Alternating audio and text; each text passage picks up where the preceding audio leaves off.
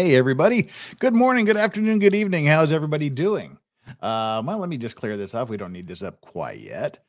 It's me, Legal Vices, and here we are at the beginning of another Maritime Monday.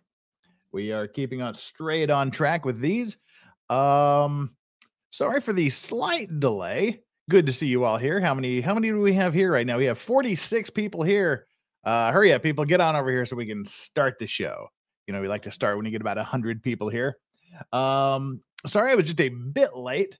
I'm a creature of habit, and I loaded up everything on Chrome as I normally do. And then I remembered that I hate Chrome and I'm never going to stream from it again. So I had to reset up everything on Microsoft Edge. So that took me a little bit of time to do that.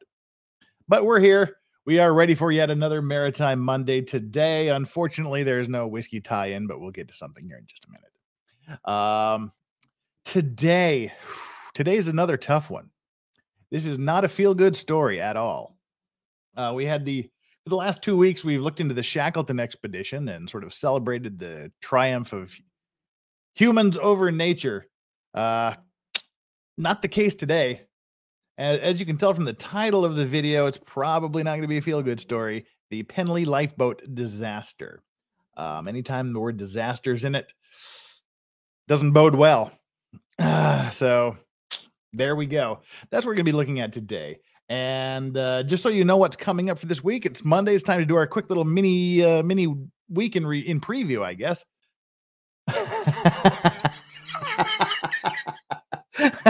I'm sorry. I'll tell you why I'm laughing here in a minute. Oh, gosh. All right. That's funny. Be with you in a second, sir. All right. Well, okay. The quick week in preview here. Tomorrow, we're going to be going into the Courtney Clenny OnlyFans murder case. Those of you that know of it, those of you that might not, what happened is Courtney Clenny's an OnlyFans model who got really, really stabby on her boyfriend. We're going to look into the background of her, the background of the charges. We'll be listening to some 911 tapes, reviewing some other tapes. Police have been involved with them more than once. So we'll look into that. On Tuesday, we'll give the background. And on Wednesday we'll be starting a bond hearing. She wants out of jail before trial starts. So there's a bond hearing that's already taken place, but it's scheduled to be reviewed here on my show on Wednesday. Thursday, we'll be doing O.J. Simpson, continuing F. Lee Bailey's cross-examination of racist cop Mark Furman. And then Friday, we will do day 2 of the Courtney Clenny bond hearing. And there's no spoilers because the judge will decide the bond issue on December 8th. Now, why I was laughing, this sort of ties into this. Xcomer was the very first person to send a super chat today on Maritime Monday, where we'll be looking at the PENLEE Lifeboat disaster. But he says, have you and Steve thought about doing a show like Nate and Eric?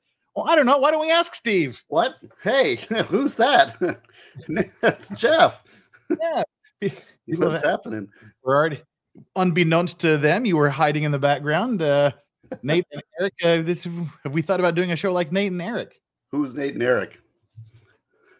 Eric Hunley and Nate.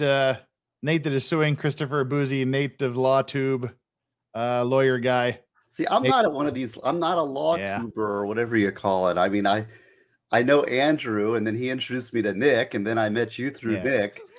But I mean, like, I'm not any of these things. I'm just here to hang out. I'm a chatter. I'm like somebody who would hang out in the chats, and then I would like, and then somehow I got recruited. I don't know, but I'm enjoying it. In fact, I must say, I'm going to give you the honor. I guess it's an honor. Maybe it's a dishonor. It'll be the last show that I think I'm going to be on because I've got to go back to work. Well, not that I'm not at work. I've been working at home, but I actually working at the office is what it is. And I've been sucked all my vacation dry, so now I'm got to go back to my real job. Well, the people are, as always, thrilled to see you here. We've got lots of, hey, Steve, hi, hey, Steve. What's going on, Steve? I'm one with the chat. I am the chat. I love because that's what I, usually I would do, and I just kind of type away. I don't even know how all this stuff started, but we're like Ben and Jerry's, but you're not dirty hippies in Vermont. I'm much more like Ben and Jerry's than I am like Nate and Eric. So what on earth is Stephen N. Gosney, author of Ideas and Answers in Law, with foreword by Andrew Branca and blurb on the back by Nick Ricada, doing on my chat, you may ask? Well, other than shilling for his book at crimelaw.net, order it now.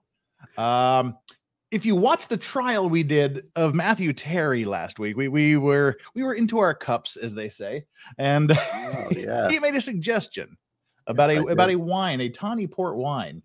Unfortunately for my liver and my pocketbook, I happen to have a very, very nice bottle shop right across the street from my office.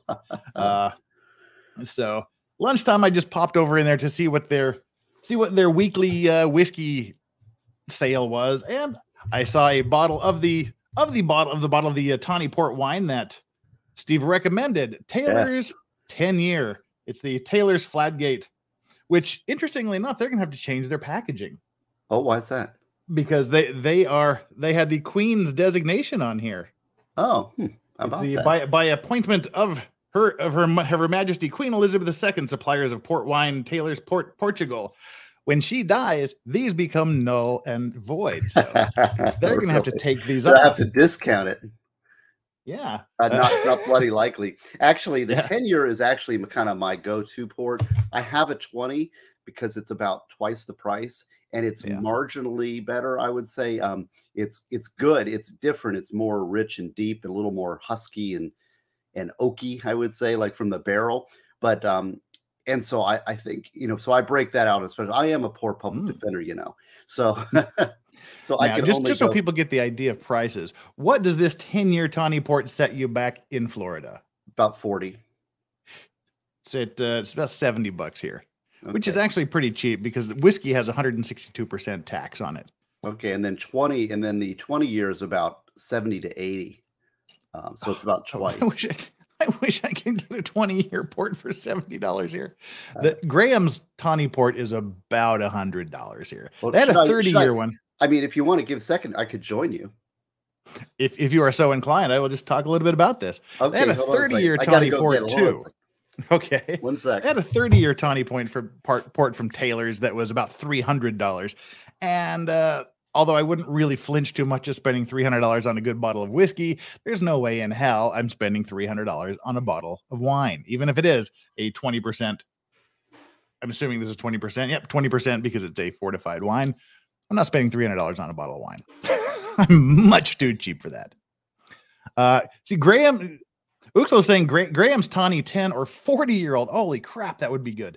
Or 1975's Graham Vintage. Graham's Tawny 10 is my go-to port. I've got about 3 bottles of it over on the shelf back there. So that's why I was excited to try this, because I want to see how Graham's Tawny compares to the Taylor's Tawny. There you go. See? Yeah. Okay. Well, very close. This is I have my official Tawny Taylor Flatgate. It should be the same, but yep, it's the same one as Taylor Flatgate. We'll see how it compares. So I told Steve that if I got it and if he was available, and that's why I was laughing, because I literally said I was just looking through my email right before I got on stream, and I saw we were trying to work out a time to do this, but he's going to be busy from about an hour from now forever until next vacation. So actually, so I said, oh my God, I didn't see this. Today is my last day off, so but I've got 2 interviews today, like later. I'm trying to do some Rumble stuff because I might actually make another quarter. Cheers, my friend. Cheers, sir. Let's so I sent him the email and said, oh my gosh, I just saw this. I'm so sorry. I'm going to do it live in like 10 minutes. If you're available in 10 minutes, pop on. I'm so sorry. And then he was here like 2 minutes later. So, well, that's why I was laughing at my computer workstation here. So, well, and I don't have anything to add on your maritime law. So I was going to watch it anyway, because I enjoy your maritime sessions and I learn. It's fascinating what you do. So this isn't going to make your morning very happy, but this is not a feel good story. This will. But yeah. Well, cheers, sir. Let's see.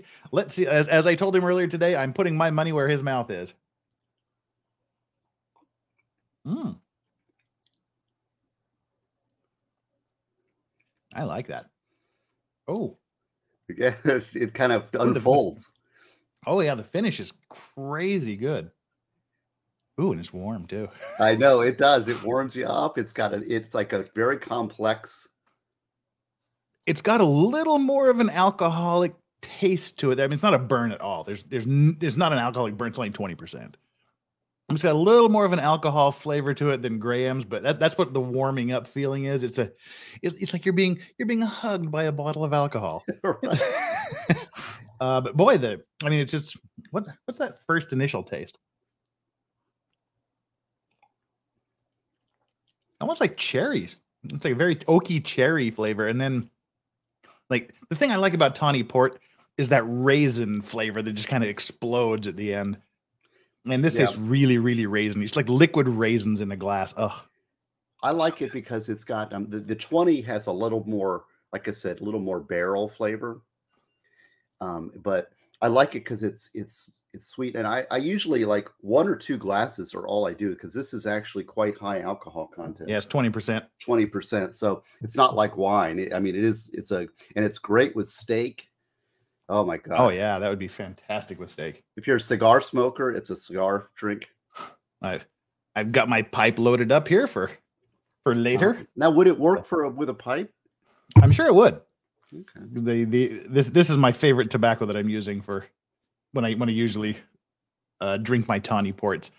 But wow, this is really good. I mean, I said they have the 30-year bottle for about $300, and there's no way I'm going to spend $300 on a bottle of wine. Right. If the 20-year comes in stock, we're not in Ricada territory. We're sluggers here on the. But we got the 10-year-old, which is not so bad, is it? And I'm thinking this bottle's not going to last very long. Well, I hear that you're 80% liver, so yeah. I definitely don't have that endurance. I'm a girly drinker. Although I gotta say, see, the key is marry somebody who's more of a lightweight than you are. Yes. My wife, she drinks like 1 sip and she's like, I gotta go to the hospital. Like, oh darn, what a shame. Let me have another one. Right. Well, anyway, I don't want to intrude on your beautiful show. I was just gonna watch, and then you sent me the link. I'm like, well, if he's gonna try the port. So I'll join with you, but I want to shut up and watch, because I'm blown. I love this maritime stuff. Is very cool. Well, and for those of you that aren't appreciating the fullness of what just happened, he just had a glass of wine at 8:15 a.m. Yes, this never happens. I can't say I've ever drank before noon, but I'm doing it because I got to go back to work tomorrow. I got to enjoy it while you can. My last day, I'm celebrating it with my buddy Legal Vices. Oh, I deeply appreciate it. And thank you so much for the recommendation. I was surprised because they didn't usually have this. I've never seen this before until you just mentioned it. Good. Well, that's the thing. I mean, like, it's like music. I do a lot of music on my channel, and people are like, Gazi, why are you doing music? We like your legal commentary. I'm like, you know what? That's boring. I want to talk music. And if you can share like a good band that you've heard, or a good, bit of music, then I mean, that's the gift. It's like part of what friends do. So same thing with like my favorite alcohol vintages. Well, I got some more homework for you. And email me, let you know what you think. A new band that I'm currently fixated on at the moment. Oh yeah, you're a metalhead too. See, do you like Ginger? Oh, Ginger's my favor's band right now. It's my top. Very, very gingery vibes. They're from Portland, Oregon. They're their own genre. They're sort of folk, country metal rock. I mean, the lead singer, she plays a national resonator ukulele. It's fantastic. They're called Bridge City Sinners. Bridge City Sinners. Let me write that down. Bridge City Sinners. And I would recommend starting with the song Unholy Hymns and just deep diving from there. Unholy Hymns. Okay. Because I've got, I'm going to go see Ginger in December. Orlando. I'll see you in the mosh pit. Oh, yeah. Lucky bastard. Yes. So I'd be the second time. First time I saw him, I'm getting old. My mosh pits are a little harder for me now. But we were up in the balcony. And man, I wanted to be in the pit so bad, man. That was like at best shows. That's like, it's right now, Ginger's like my favorite band. So they're just great. Everything they do, if you want to see a great show, I Alive in Melbourne, when they're alive in Melbourne. And I remember the moment. It's interesting, that band, the moment I began to really love them was a song called I Speak Astronomy, Alive in Melbourne, Australia. And I was watching a concert because sometimes you see him live, you see a live video, and it's like you tune into him. And when they did that song and she hits that high note, you know what I'm talking about? When she goes up, like they take that big pause and then she belts it. And I was like, I am sold. I clicked. I mean, it was like the moment that they became my favorite band right now, you know. We've confused the chat. Ginger is from Ukraine. Bridge City Sinners is from Portland, Oregon. Okay. Don't confuse the chat. Yeah. Okay. Yeah, the song Unholy Hymns is a great song. Yes, it's Ginger with a J. It's Jinjer. Yeah. They're a Ukrainian metal band, kind of a gent with a phenomenal singer. The whole band is just really good. And very what song would you recommend starting Ginger with? Well, you know, everybody goes with Pisces. Yeah, if you've never heard them before, then you could start with Pisces because it's that dramatic unfolding. Yeah. But it depends. Like if you're like not into metal so much, if you are like a little bit softer, you're not ready for the hardcore stuff, I would recommend Wallflowers, which is off their latest album. It's a mellow, it's a song about introverts. and I love it because actually I'm an introvert. It's amazing. People don't believe it, but I am. And so if you want that, but if you want like if you're into really heavy stuff, then the song probably Vortex. Vortex is fantastic. Which is it's like them on in fifth gear going like 80 mile an hour down the highway. I mean, it's rip your face off. And of course, one of my favorite songs, aside from I Speak Astronomy, especially the live of Melbourne, is Home Back, which talks about the Ukraine war. Oh, it's amazing. I've never been moved by a metal song in the way that song is. I remember they did this live. I think it was at Bloodstock or something like that. And they did Home Back. And it was actually quite emotional and powerful. Now it's a heavy, but that's a great song.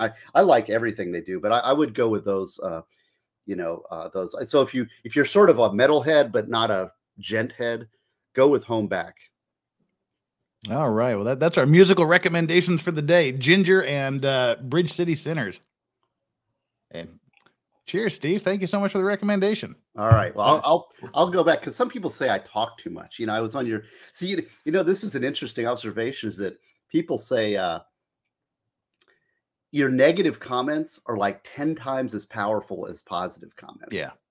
And you get everybody. I mean, people are so nice in the chat and they're nice to me and everything. And I'm like, oh, I feel warm and fuzzy. And then somebody says, Gosney needs to shut up. He talks too much. He thinks he knows it all. And I'm like fixated. Yeah. Newsflash, he does know it all. Well, you should see the stuff he sends in the private chats. You ask one simple question, you get like 40 pages of really in-depth knowledge that's fascinating. That's why I had him on. He clearly knows more about what he's talking about than I do. So, well, I know in criminal law, especially in Florida, that's my wheelhouse, right? So I better damn well know it. But when it comes to maritime law, I'm going to be drooling on myself, going, "I know nothing."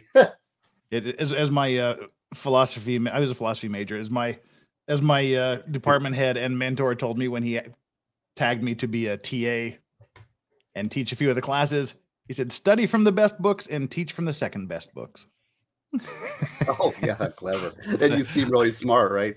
Yeah. That's what. So I have the best guests and I talk in the second guy's seat. But well, thank you so much for this wine recommendation, Steve. And let me know what you think of Bridge City Sinners. I'm curious. I will.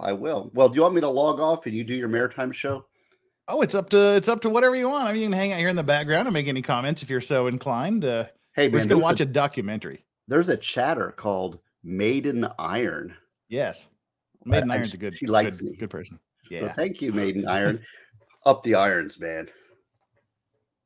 Well, it's entirely up to you. You can hang around and watch the documentary with us, or you can I'll go ahead and mute myself but I'll hang out and watch, but I'll try to remain as silent as possible because I'm here to learn along with I'll be the chat representative. How's that? That sounds good. You can represent the chat.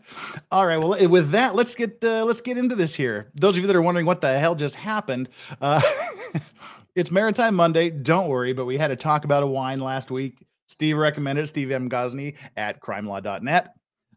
Steve N. Gosney. Sorry, I said M, I think. But go to his site, check him out. He's got a great book for sale. He recommended this wine, and I like tawny port wine, so I thought I would give it a crack. It happened to be at the local bottle shop, so I told him I would test it here with him, and I'd tell him what I think. And that's how we got here, but now it's time to get back onto Maritime Monday. This week, again, as I said, this is not a feel-good story. This is the PENLEE Lifeboat Disaster from 1981. So this is a fairly recent incident in the world of maritime accidents. And any story that starts with the title disaster, is not going to be the feel-good story of the day. But let's just kind of watch it. This is another documentary, sort of like the Shackleton one we watched last week. It was about an hour long. So the way I talk, it'll probably be about 2 hours and 20 minutes before we finish our hour-long documentary. All the standard rules apply. Thank you so much, mods, for being here, for doing your mod jobs. Couldn't do it without you. Those of you here in chat, thank you for being part of the chat.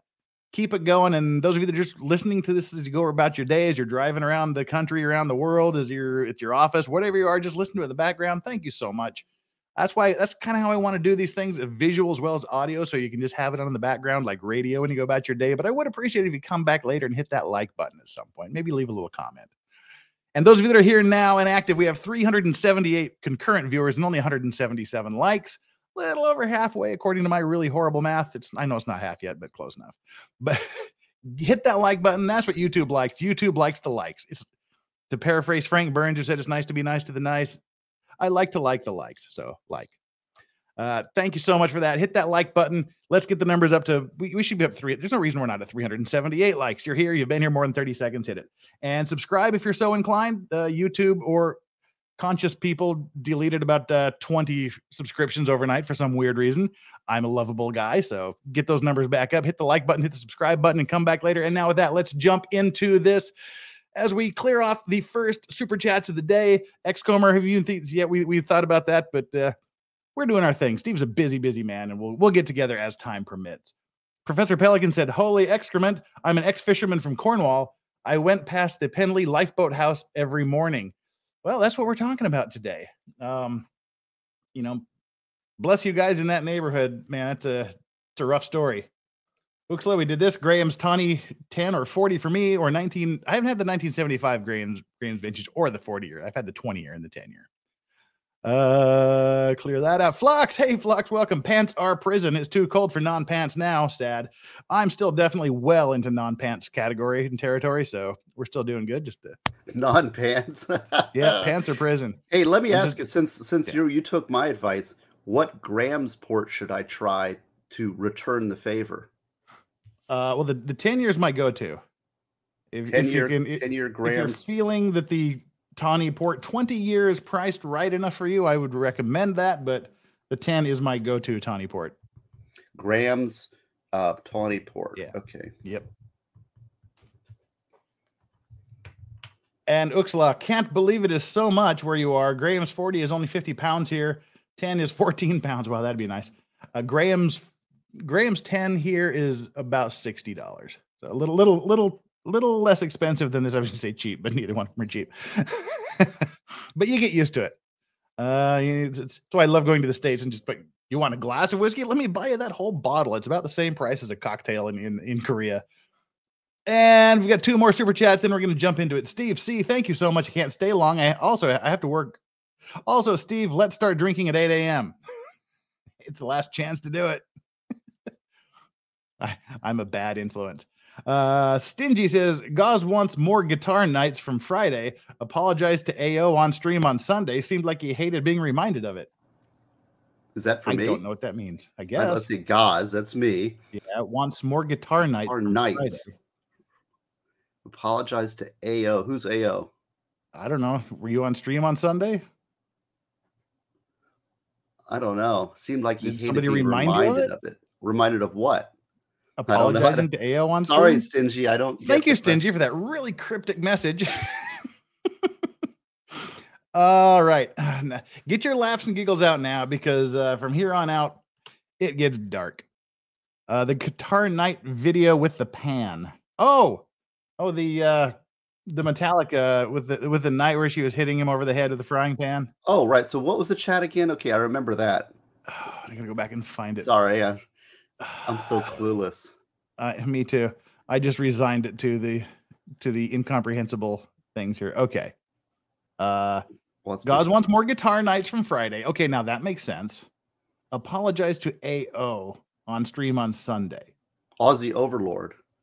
Ah, okay. Seemed like he hated being reminded of it. No, I have no opinion. I thought it was kind of funny, and I don't know. I didn't have any emotional reaction like it's being implied here. So thanks for the super chat, Sinji, but I don't know. You think you're projecting.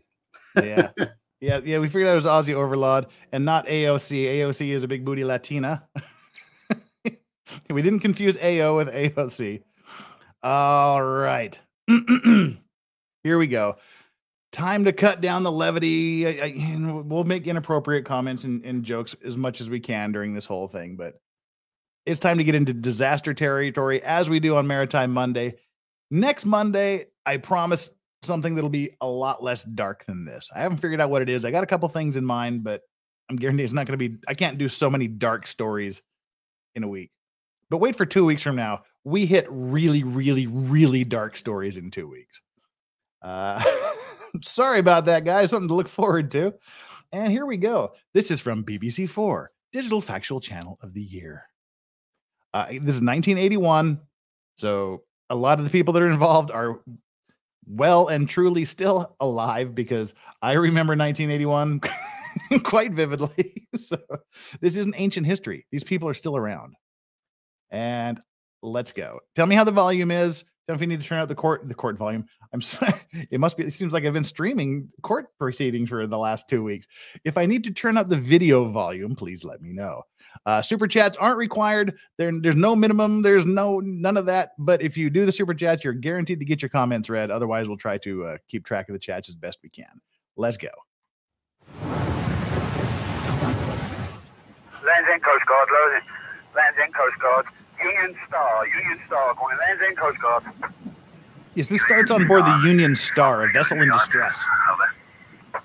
Yes, we are approximately now 8 miles east of Wolf Rock. No subtitles, sorry. Engines have stopped, and we are unable to get them started at the moment. And if you're out in the middle of the ocean and your engine stops and you can't get it started in the middle of a storm, that's like the least best desirable situation you could possibly imagine.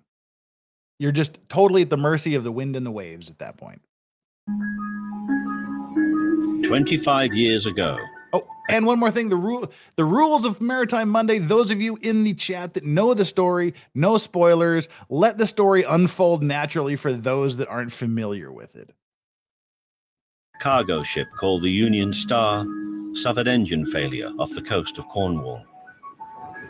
In hurricane winds and 60-foot waves, the Penlea lifeboat set forth to try and rescue the ship's crew.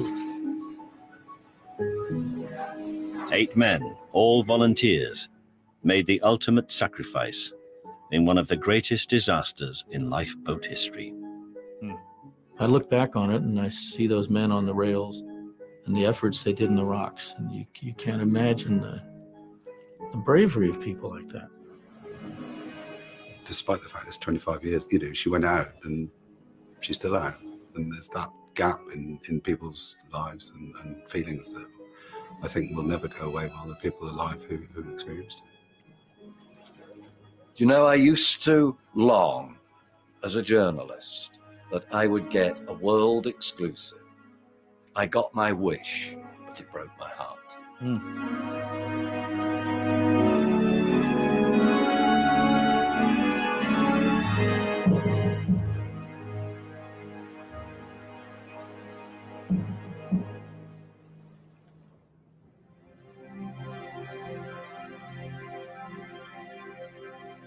In the far south of Cornwall, just a few miles from Land's End, lies a place called Mousehole.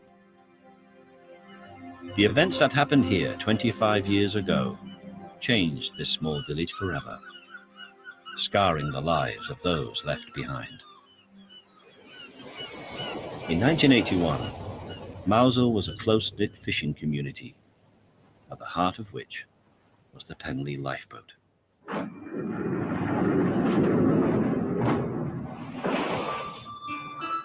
And that's how you launch lifeboats from shore. They just jump on and then they shoot you from the lighthouse.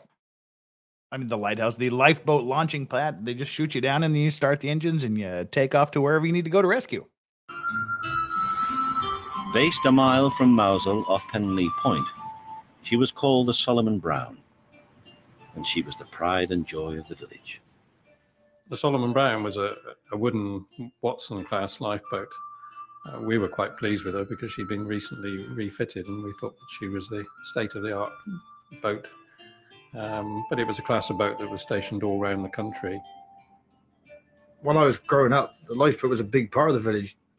Mousehole was just starting to become a tourist village. It's more, there's more locals living here, and it's just something I always wanted to do. I always wanted to be on the lifeboat. So I remember I used to run it when I was a child and help them scrub it down and things like that. I think it's cool that there's like this little lifeboat that's sort of the pride of the town. Most of the crew were born and bred in Mousehole. Many of them were fishermen, and they were all devoted volunteers. They were led by the coxswain Trevelyan Richards. You're still getting the family element in lifeboat crews, fathers, sons and grandsons and that sort of thing? Yes, we got one or two of them here in our present crew. Where do they come from in the main? What sort of profession are they? Well, they're mostly fishermen and they come from the same village. So when they say lifeboat in English, they're talking about basically like what we would consider a Coast Guard vessel, right? So this isn't a lifeboat that gets shot off the ship. It's a rescue vessel from the shore. Yeah. Okay. Yeah, it's a land-based lifeboat. British, man, they got a different word for everything. Well, I mean, it's the same effect. They're basically the same, and they look very, very similar to each other.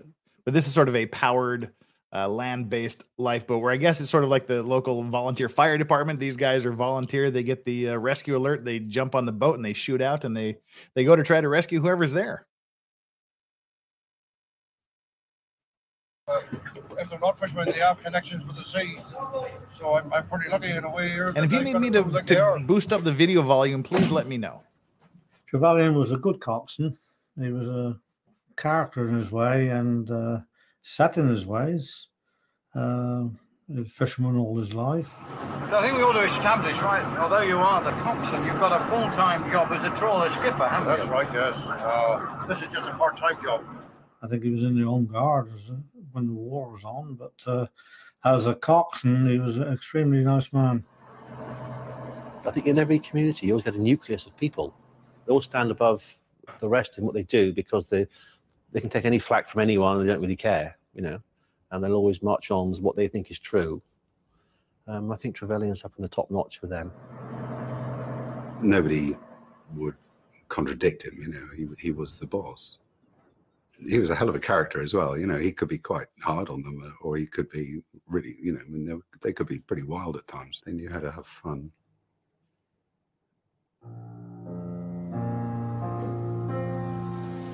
On the night of the 19th of December, 1981, Mousehole was all set for Christmas. The village had a unique way of marking the festive season. Christmas is a big thing in Mousehole, and we have the local Christmas lights on every year, and it is a big celebration. We have a thing called Tom Bocock's Eve, which is the day before Christmas Eve. So it's the 23rd of December, when all the local fishermen and seamen get together and have a great big party, if you like. Really, it's good, and it was a big thing in Mousehole. So yeah, again, this also happens at Christmas time, so that adds to the drinking, the horror laughing, of it. joking. This is kind of the emotional setup, though. They set you up for the fall. Everyone was laughing and saying, "Cool, how'd you come to pick me out against so and so?" That's the most sea captain maritime looking guy that's not Popeye that I've ever seen in my life. I feel unworthy to wear this hat next to him. I don't know. You're close. You're very close. If only Popeye is more maritime looking guy than this guy. This guy's awesome. I love him already. Yeah. So Whilst people were enjoying themselves, outside the weather was gradually deteriorating.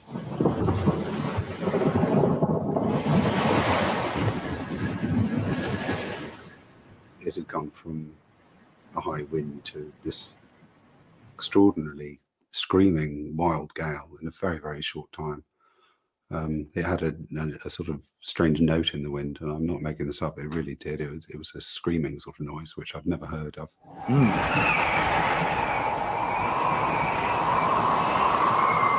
As the weather worsened, out at sea, the Union Star was struggling with engine failure. Union Star, Falmouth Coast Guard, your position 8 miles east of Wolf Rock, is that correct, over? Yes, that is correct, that is correct. And there are 8 people aboard, 8 people, I repeat. Roger, 8 vessels on board. What type of vessel are you, please, Union Star? We are a coaster. And that's just a ship that runs up and down the coast, just sort of like, you know, like a little ferry boat type situation. And there's 8 people on it. It's out in the middle. And 8 miles doesn't sound like that far. I mean, you can drive your car 8 miles, but you know, you've got seas like this, no engines, and you're 8 miles from anything. At that point, you can't even see land.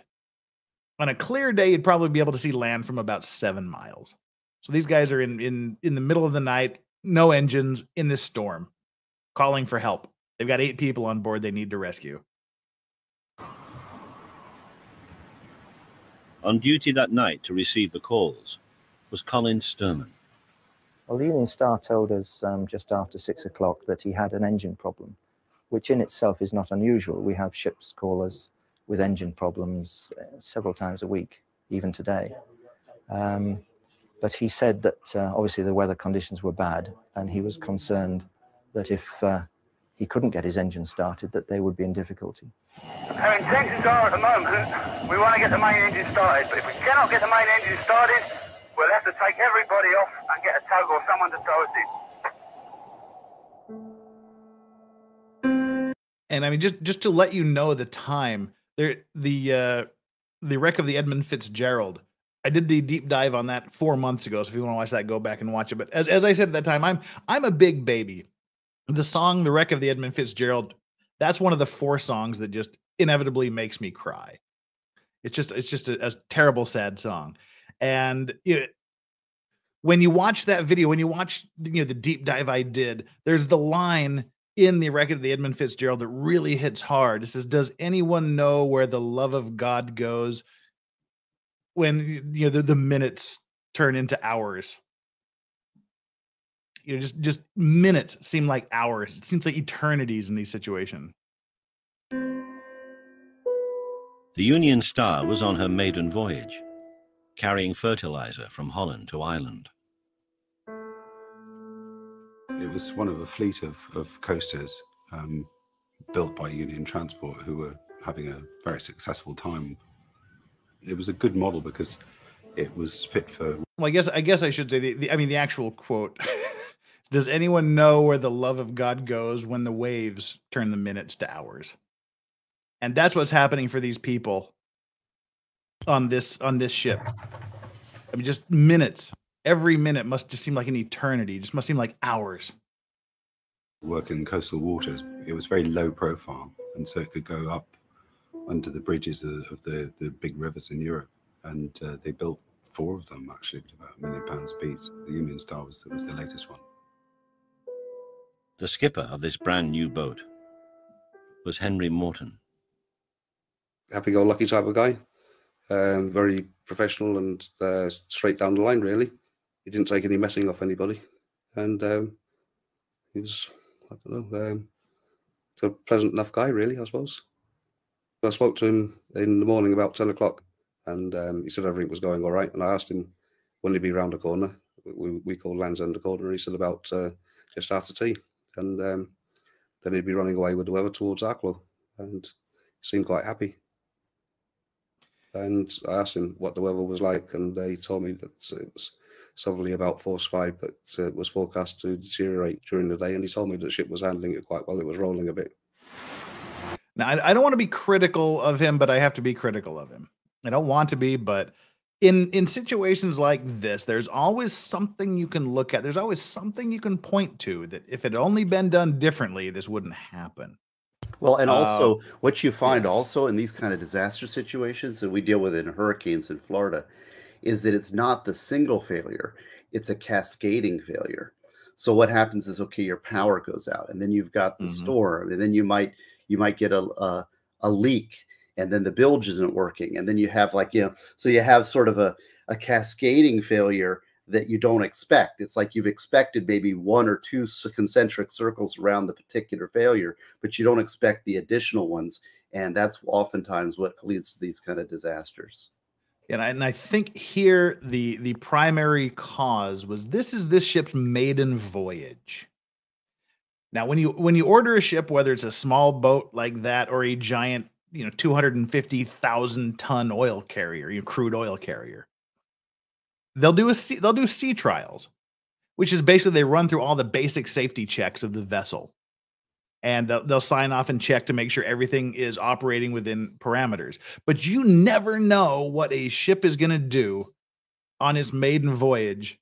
You never know if something's going to short out, if there's going to be a power failure, if there's going to be something wrong with the engine, if something wasn't oiled properly. Anything can go wrong on that maiden voyage. You just have to trust and hope. And to take a small craft like that out on a maiden voyage when you know the weather is scheduled to be deteriorating through the day is unfortunately not a wise choice. This is something you would want to do on a calm day. I get that, hey, this is my new boat. I get it today and I want to take it out. I get that.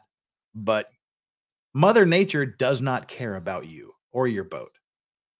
You've got to respect Mother Nature. And Baloney Bong is a new member. Thank you, Baloney Bong. I thought you were already a member. Did you just re-up? But if not, hey, welcome aboard. I thought you were already a member. And one quick thing here. Omnistash Gaming. Hey, all Legal Vices. What kind of vices should I partake in for my birthday, which may or may not be today? If you enjoy spirits, have the shot of the best whiskey you can possibly afford. If you're a cigar smoker, enjoy the best possible cigar you can afford. If you just like cake, get the best, biggest, most delicious cake. It's your birthday. Enjoy it. Do whatever your particular vice is. And happy birthday.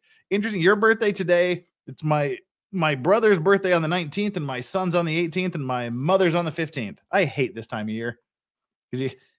My mother, she's deceased now, but her birthday's the 15th. My son is the 18th.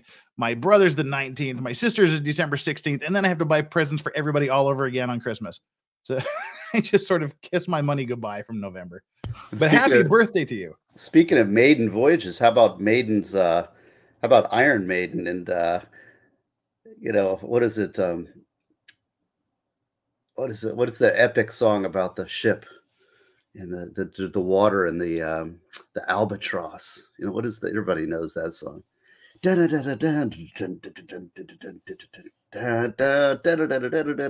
know the song? Iron Maiden. Come on, chat. Oh, I can't believe my brain is losing it. Go by plane. Rhyme of the Ancient Mariner. Thank you, Roy. I suddenly couldn't get sailing out of my head. You said that. All right, let's get back to the maiden voyage. I mean, if there was any problems with the engine, if there was any engine failure that was going to happen, and we don't know, maybe the engine failure happened because of the water getting into the engine through as Steve was saying, a leak somewhere, a bad seal. This is stuff you just can't know until you break the ship in. It's like you buy a car, you buy a motorcycle, anything. You break it in gently. You break it in a little bit at a time to make sure you don't get yourself in a disastrous situation like this.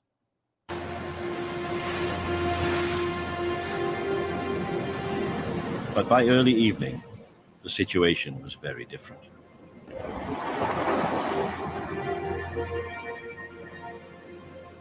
Yeah, we're just slowly drifting in towards the land at the moment. We're trying to start the engine, and if we get it underway and we get clear, we'll let it know. Thank you very much. Worried how far the Union Star might be drifting, the Coast Guard sent one of their local officers to a lookout point, just along the coast from Mosul. I got a call from Falmouth to say that there's a vessel in trouble near the Wolf, and would I start the radar up and put a radar plot on to positively identify the position.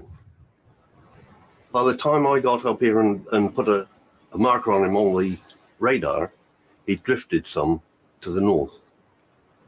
Okay, now the radar, what at the Coast Guard station here and on vessels, they have a radar system where you'll see a ship on a radar, and you can pinpoint, you can target it, and it'll stay targeted, so you can watch the movement of that vessel on the radar, and so you're just plotting the track of that particular thing. Now the things are so well advanced that you can target literally dozens of vessels at the same time. So that's what he's talking about when he's saying you can just place a marker on it on the radar, and then you can track its movements. So here they're tracking how much it's drifting as a result of the winds, and they're finding it's drifting really quickly and really far. The Union Star was heading straight towards the treacherous coastline. If you come ashore on this coast, you've got very little chance of getting off, and you break up quite quickly. You imagine a yacht coming ashore on any of these points in even weather like this, and it'll go down very quickly.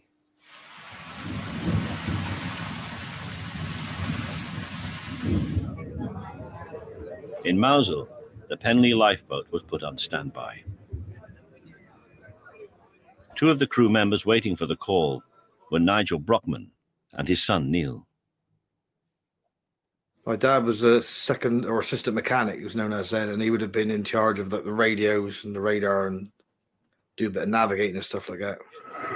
What kind of equipment do you carry, Nigel? Well, we got radar, big master set, which is the Woodson Clipper, and the Westminster's VHF. What range? What's your range?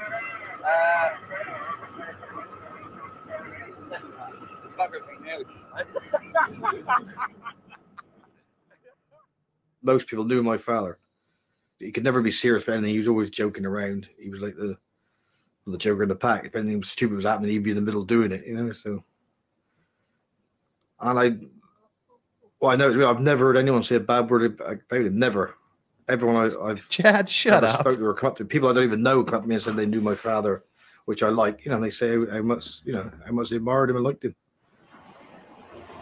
This is England, after all.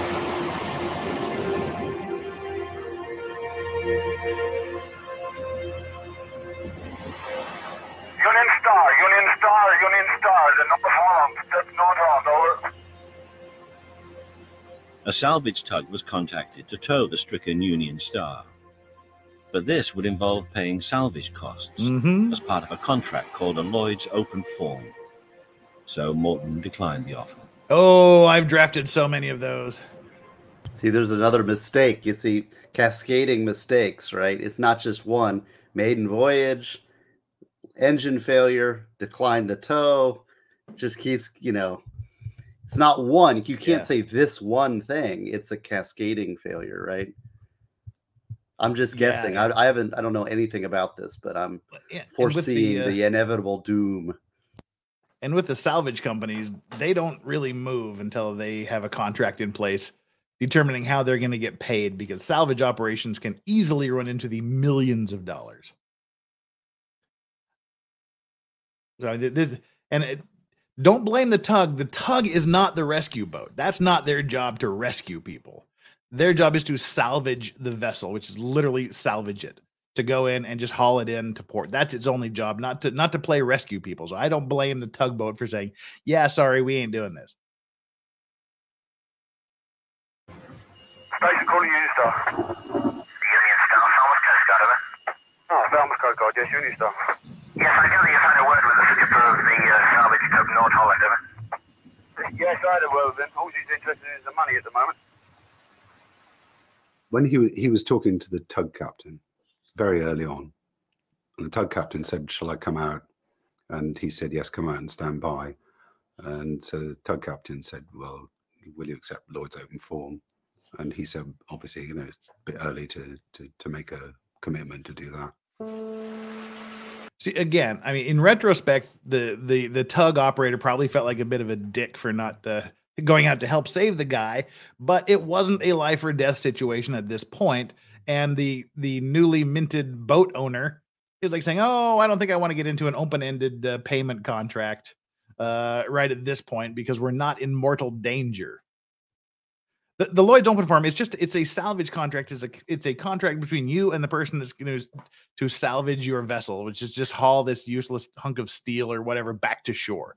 It's just a contract to do that.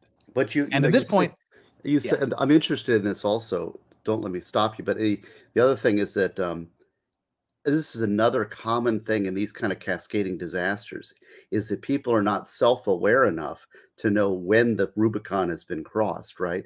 So it's like, well, I'm pretty close. You know, they don't expect the next failure. So it's like pilots that say, well, the storm's coming up, but I think I can make it. And then you commit yourself and you aren't quick enough. You know, it's always tough. It's like calling the ambulance to the hospital.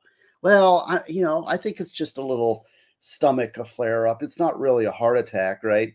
Yeah. And people don't want to hassle people. They're thinking about the cost and all this. And so they don't act when they should.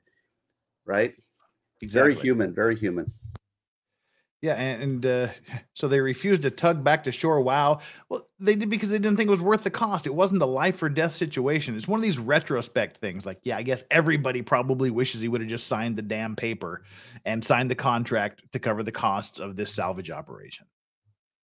The blame is on the salvage laws. No, not really. I mean, it's, if they said this is not a salvage, this is a rescue, and they gave a mayday requiring all the vessels in the area to come and render assistance, then there would have been obligations to do that. But this is a salvage. It's like if there was a wreck at the bottom of the sea, or if there was something that was washed ashore and they said, okay, we're done. Come and just take it away. Just haul it away from where it is, haul it from point A to point B. But they hadn't got to that point yet, apparently. They didn't think it was a life or death situation. So they said, yeah, we're not gonna pay this cost. We're not gonna contract for the tug to pull us in. And at some point, I guess it became too late to do that. Let's find out.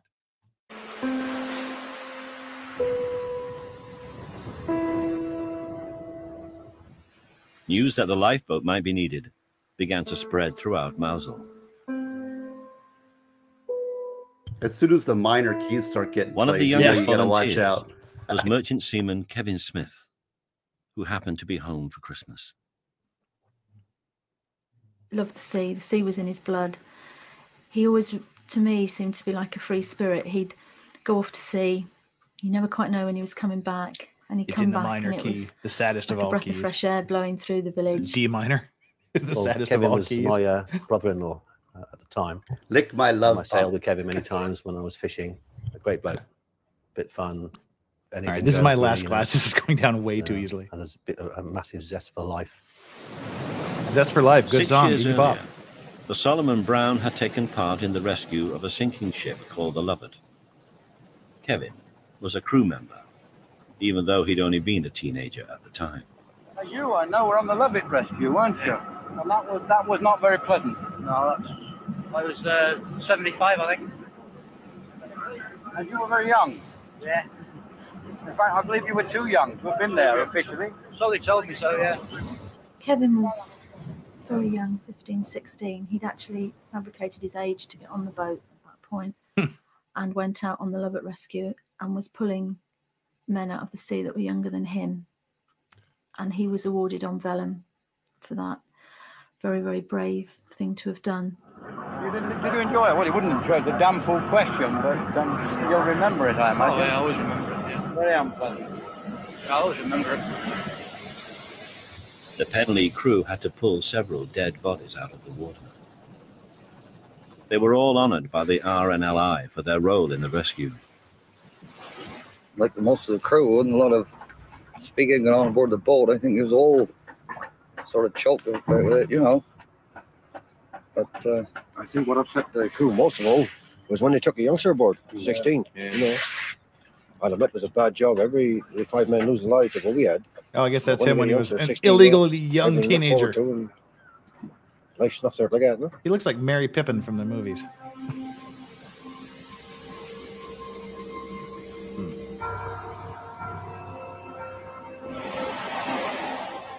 It was a southerly wind, gusting up to force 11, which is hurricane force.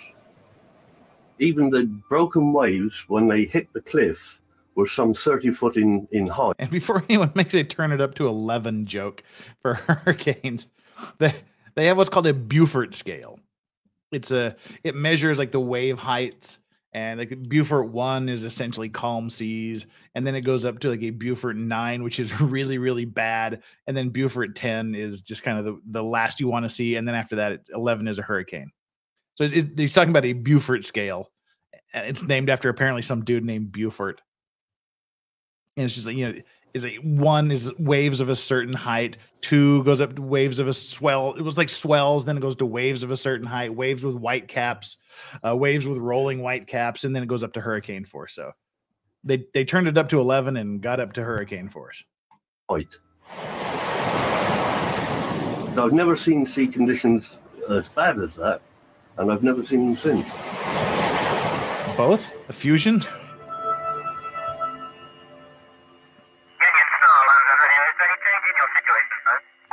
That's the most 80s looking guy ever. Fuel tanks is full of water.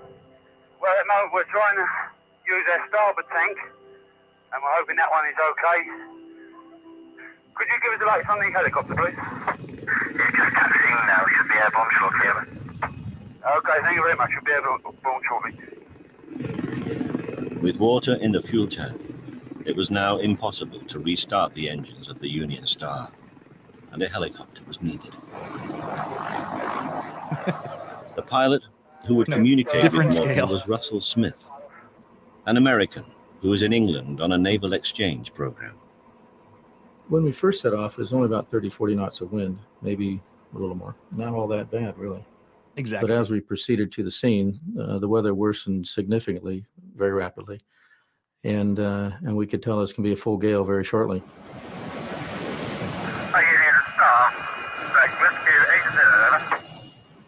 Rescue 80, yes, Union Star. Should be with you in 05 minutes, 05 minutes, okay, thank you very much. I'll have a hand flare standing by for you.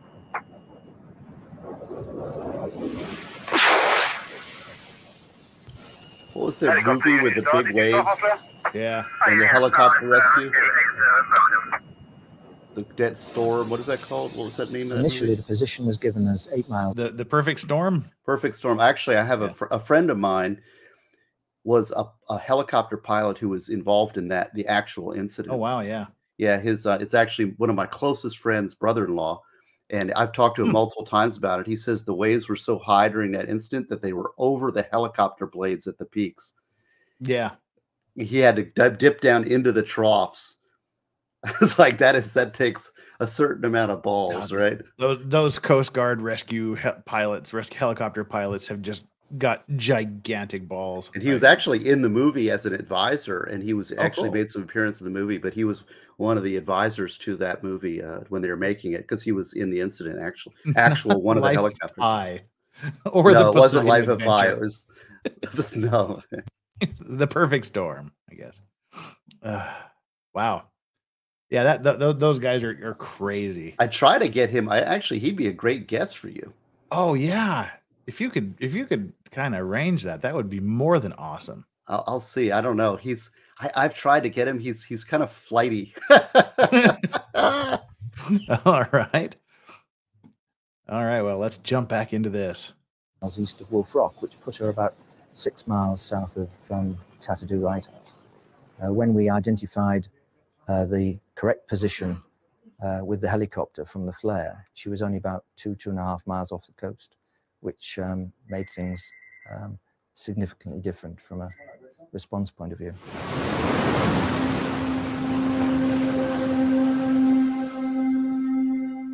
With the Union Star so close to shore, the Penlee lifeboat was asked to launch. So they've got to keep it away from the rocks. The launch crew that night were Dudley Penrose and Raymond Pomeroy. It was their job to launch the lifeboat safely. Don't seem like 25 years ago. No. No, brave men. Brave men. They were that. You know, A lot of people wouldn't have gone that night, I know. Well, the first I knew that the lifeboat was wanted, I knew it was a terrible night, We all knew that. It was a terrible day in the making. The first I heard of it was the coxswain's wife, Trevelyan's mother. Trevelyan's mother phoned me to say that the boat was wounded, and that was about 10 to 8 in that evening. When the Maroons were heard, all the crew stopped what they were doing and rushed to the lifeboat station. One of those was 33-year-old Barry Torrey, a fisherman who was married with 2 young sons. Barry was just crew member.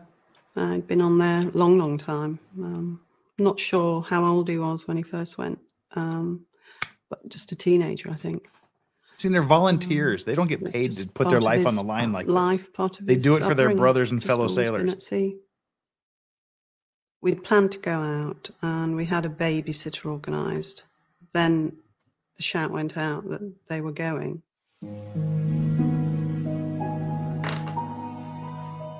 Barry went and said, "I'll see you later." Then I was kind of trying to decide, well, shall I just wait here, or shall I, go out, because we were meeting some friends. So I went out with these friends, and we were only in the village. He knew where I was. And one of the good ship tracking websites sort of is called waited. marinetraffic.com. Pretty cool. More than a dozen men responded to the call, but only 8 were needed. Trevelyan chose the best crew he had for that job, the ones he knew could do that job, the ones he could trust, or not trust, the best hands he had, the best crewmen he had for that job. He wanted his most experienced crew that night because it was a hellish night. Really, he knew it was going to be tough. The RNLI is the Royal National Lifeboat Trevelyan took Barry Torrey, Kevin Smith, Nigel Brockman, and the lifeboat mechanic, Stephen Madron. He also chose Charlie Greenough, the landlord of the local pub, John Blewett, and the 22-year-old Gary Wallace. The 8 were selected for their skill and experience, but none could have predicted the outcome of that terrible night. The crew were all there, all dressed, which was really, unusual for us, because lifeboat men dressed for the occasion, but everybody was dressed properly that night.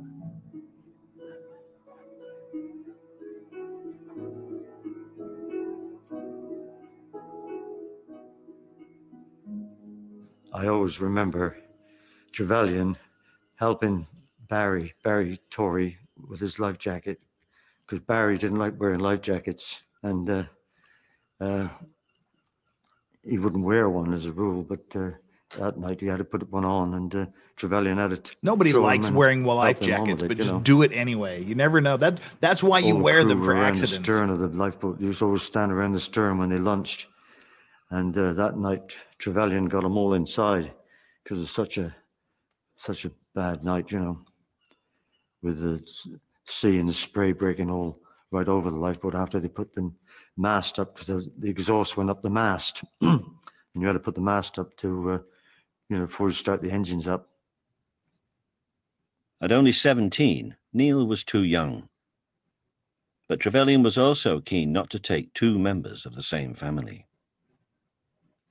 I was absolutely gutted because I never went. I was upset because I wasn't asked to go. And I got to say, the boat was launched, and I've never seen a piece of seamanship like that. To get that boat, people don't realize what the weather was like that night. To get that boat in the water was some piece of seamanship. And see, that should tell you how dangerous they thought this situation was, that the captain didn't want to take 2 people from the same family. So before they even he realized there was a decent probability that they weren't coming back. I mean, that's kind of that kind of sets a little bit of an eerie edge over the story.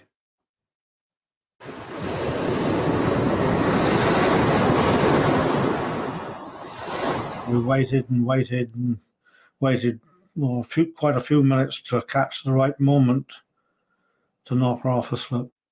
PENLEE Lifeboat launching.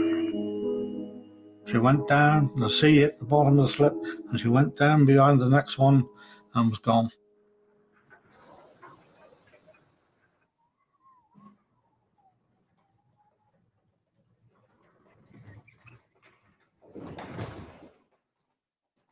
But when we closed the doors up that night, Raymond and myself were the last two to leave the boathouse, and the wind was whistling through the rafters, awful eerie feeling, and there was always that suspicion it wasn't a very good, it would be a very good night.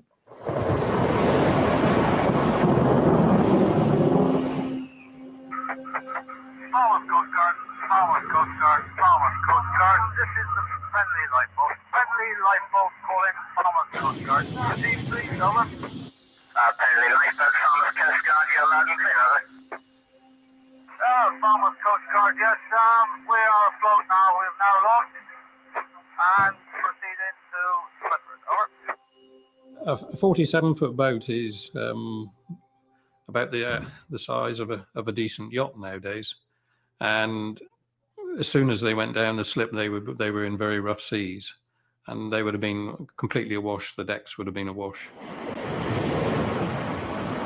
and even the after cabin water used to slosh around in it because of its self-draining situation. So life on board, even without going on deck, would have been quite horrendous.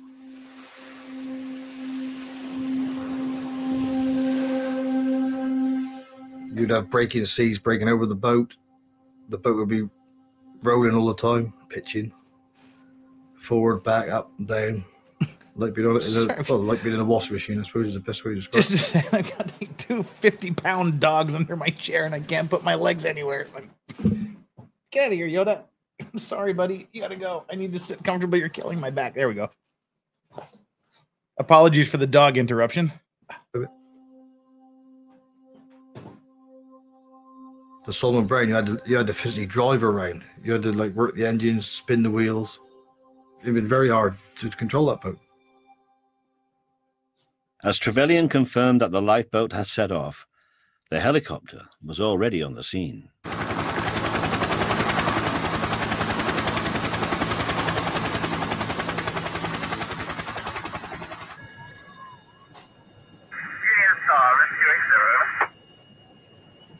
Yes, Stephanie Landcliffe. The ocean was very confused and getting worse. And the casualty was on scene, bouncing significantly, rolling in the sea. Request you leave all lights on that you're able to, yes, we've just managed to get a generator started, so we'll put some lights on for you and see how it goes, over. Well, they only had their navigation lights when they first came on scene. And we were attempting to effect a rescue at that point. And then he put his anchor out and turned bow into the sea. And we asked him at that point, would he mind putting on his turn on some more lights so we could see the boat better and position ourselves better and such. Because it was black night. We couldn't see a thing and couldn't see where the boat was moving very much. And so he turned on all his floodlights.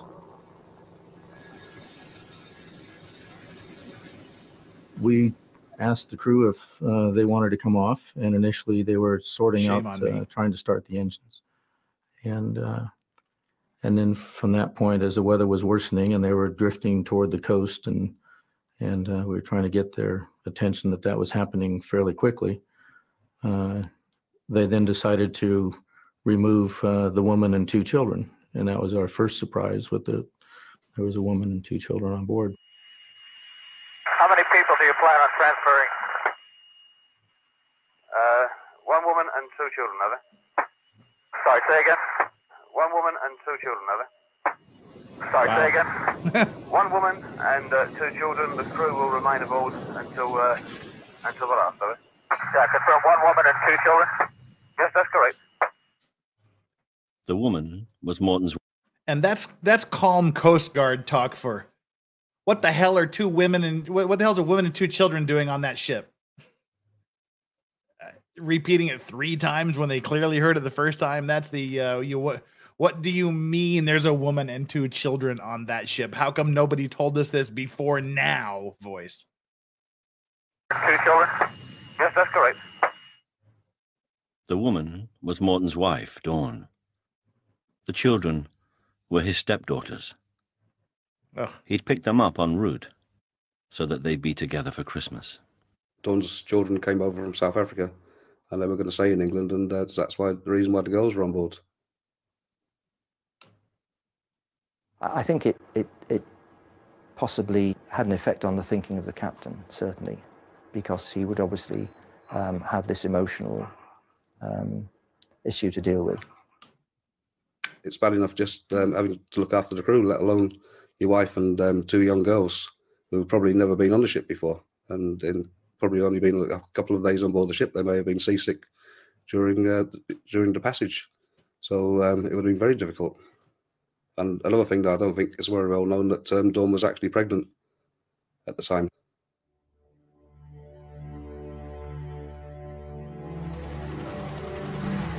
I always hate when they don't have interviews with the woman. Union Star, Rescue 80. We have a bit of sorting out on this rope before we're ready. Bad sign. Yeah, all understood. We're standing by here. Be at least another 5-6 minutes. Yep, okay, all understood. Thank you. The wind was now freshening, probably at least 60 mile an hour, probably more. The waves at that point were about 50-foot seas, and it was getting more difficult. There were times we had to rapidly change our position because the ship was coming up and higher than we expected. And there were a couple of times that came very close to our rotors of the helicopter. If that happened, it would break the rotors, we wouldn't be here. And so we had to adjust it a number of times because the ship would suddenly pitch much more violently than was expected. Union Star, this is Rescue 80. How do you read? Rescue 80, yes, loud and clear.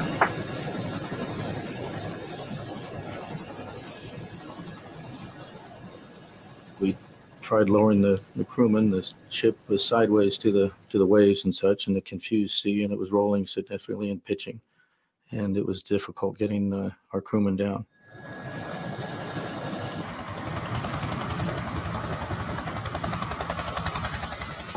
My concentration was on the deck that I was trying to get to. I'm at this stage not in communication with the aircraft. I'm at in their hands, and they're trying to put me onto that deck. And I do recall how very clean and new the green painted deck looked.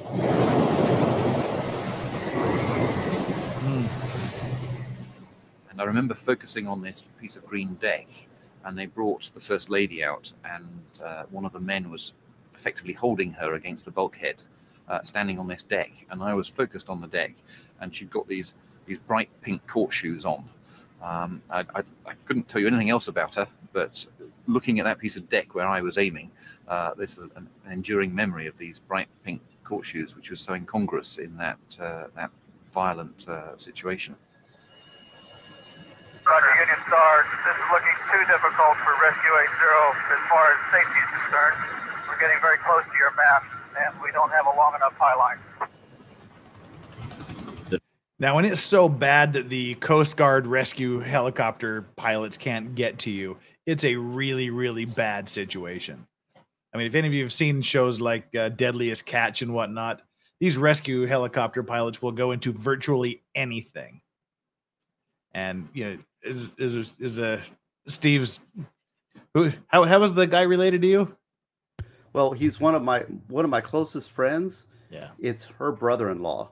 Okay. I see whenever I go over, she has these great Christmas parties here, and whenever I'm hanging out, he'll show up, and I'm like, and he's such a nice guy, and so, I love to get him talking about this story, because he's, I mean, like you say, those Coast Guard pilots, what they do. I mean, he tells me stuff, and it makes my bones chill, because he's like, blackest night, and the waves are above the rotors. I'm like, what? Yeah. Yeah.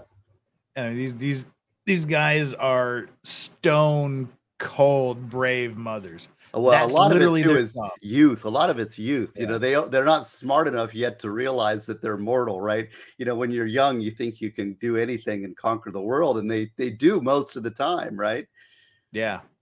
And so if it's getting to the point where even the Coast Guard rescue guys is too dangerous for them, that is a huge sign of that it is just ridiculous weather.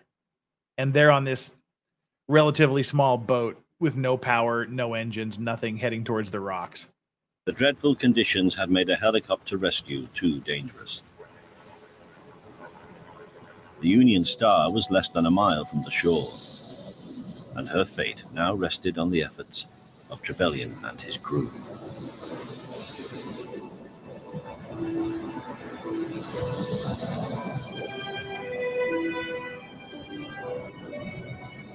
Union Star, Penley Lifeboat, there's your read, over. The Penley Lifeboat, Union Star, yes, loud and clear, over. Do you want us to come alongside and take the women and children, over? Yes, please, yeah, if the helicopter's having a bit of difficulty getting to us, so if you could pop out and get the women and, the two children and the woman off, I'll be very much obliged, over. It's like the old saying that women and children first, but I think it still holds now. I think you would go for women and children first, and it would make a difference. Although you're there to save any life is precious. That's what we do for a living. We save lives. If we think we can save someone, we'll save someone. We've got 4 shackles of cable out. We've already lost 1 anchor. We've got 4 shackles of cable out trying to hold our position. Roger. With the helicopter standing. Yeah, you're not going to be able to hold any position with the anchor. Like I said, they already lost 1 anchor because of the weather. You're not going to be able to stay in place with an anchor in those weather. You'd be dragging your anchor like nobody's business. This is essentially a lost ship, but nobody seems to know it at this point. I don't know if the PENLEE lifeboat guys know it at this point, but I don't think the captain of the yacht has realized it yet. But when you're dragging anchor and you've got nothing to do and the helicopter can't get to you and you're heading towards rocks, it's kind of a dead ship. Standing by, the PENLEE lifeboat fought to come alongside the Union Star. Yes, that's calling Union Star. Yes, message from our coxswain that he advises you for everybody to come off. Over. Yes, we're all coming off. When we pulled off to let the lifeboat go in, they were now pretty well into the shallows and into the very severe breaking seas. And we effectively sat and watched whilst they tried to effect that rescue. You could see the Solomon Brown being bashed up against the side of the Union Star, and the crew standing on the rail and reaching out, trying to grab the ship, throwing lines over like the grappling hooks to try and pull themselves alongside and steady themselves.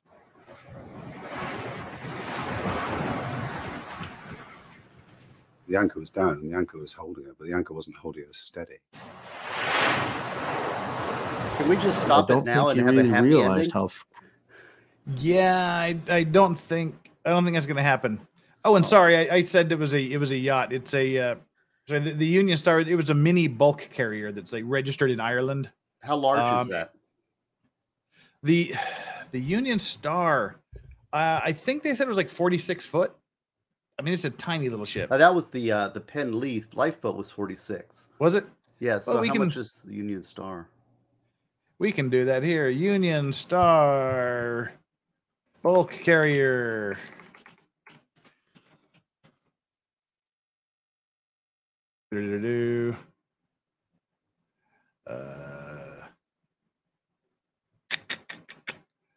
There's too many ships named Union Star now.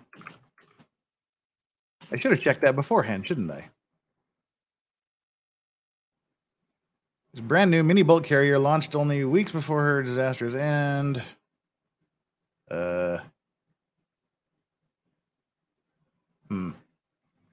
I'm not seeing anything readily available.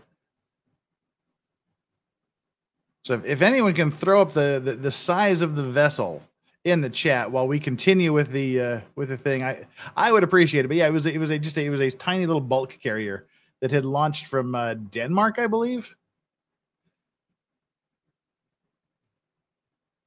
December 11, 1981, set sail on its maiden voyage. Yeah, from Danish port. So it was going from Denmark. 121 meters. Okay, so about 300 feet. That's a big ship. That's a big ship. Yeah, we'll watch and see what happens here. Quickly, he was drifting toward the rocks. Penrite lifeboat, rescue 80. I show it 300 yards from the coast. The breakers are quite large out here, and the lifeboat is having trouble getting alongside. The spray and the green water, as I would call it, were crashing up against the wheelhouse, and it was getting very difficult. And now we're looking at 60, maybe 70-foot waves.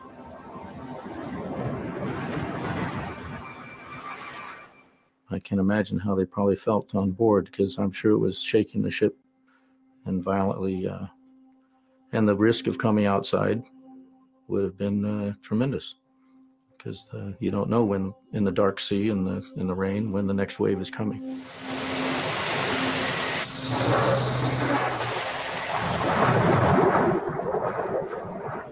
As it eventually went right into the surf, then the Union Star did start to roll very seriously. I would think, in excess of 50 degrees. And at one stage, I did see the Solomon Brown, the lifeboat, literally alongside the Union Star. And as she rolled, the lifeboat came up on her side. So she was effectively out of the water. Wow. Penley lifeboat, we're estimating 10 minutes before they hit the beach. You say 10 minutes before the beach, Noah? About 10 minutes before they drift into the beach. We should go on that rapidly. Solomon Brown came in bow to bow to the Union Star, and as it was in the rocks. And I thought, this is incredible. What's he doing in the rocks? There really wasn't much room to maneuver. And the wind was gusting so violently. It was like being between two big boxing bags, being thrashed about. A local journalist made his way down to the cliffs overlooking the scene. When I first arrived on the cliff, I could see the helicopter and I could see the Union Star being battered in the waves, and I could see the lifeboat. And it was from there that I watched the whole incident unfold. Union Star, yeah, we're going to make a attempt here to get alongside at the moment. Okay, skip, yep. Trevelyan Richards, yeah, so 70 meters. That's more. That's more accurate for a small boat carrier. Conditions. The way he positioned and got himself over those very, very steep waves, in that sense, almost slowing it over, because you don't go straight. And the way he was putting it was tremendous seamanship. And all of a sudden, there's a huge wave. I would think that the height of the wave was probably 50 to 60 feet high. Jeez. The lifeboat crew obviously saw this. They went astern quite hard, and I could see that from the cliff. They very nearly got over the crest of the wave, but the crest of the wave picked the lifeboat up and dropped the lifeboat across the deck of the Union Star. Solomon Brown went up onto the Union Star. That's how bad Mother Nature is. It just took the rescue boat and deposited it on the deck of the Union Star.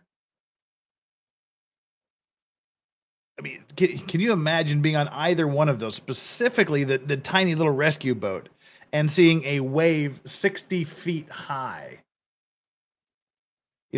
Essentially 20 meters, a 20-meter wave crashing down that literally lifts you up and puts you on the deck of the ship with the people you're supposed to be rescuing.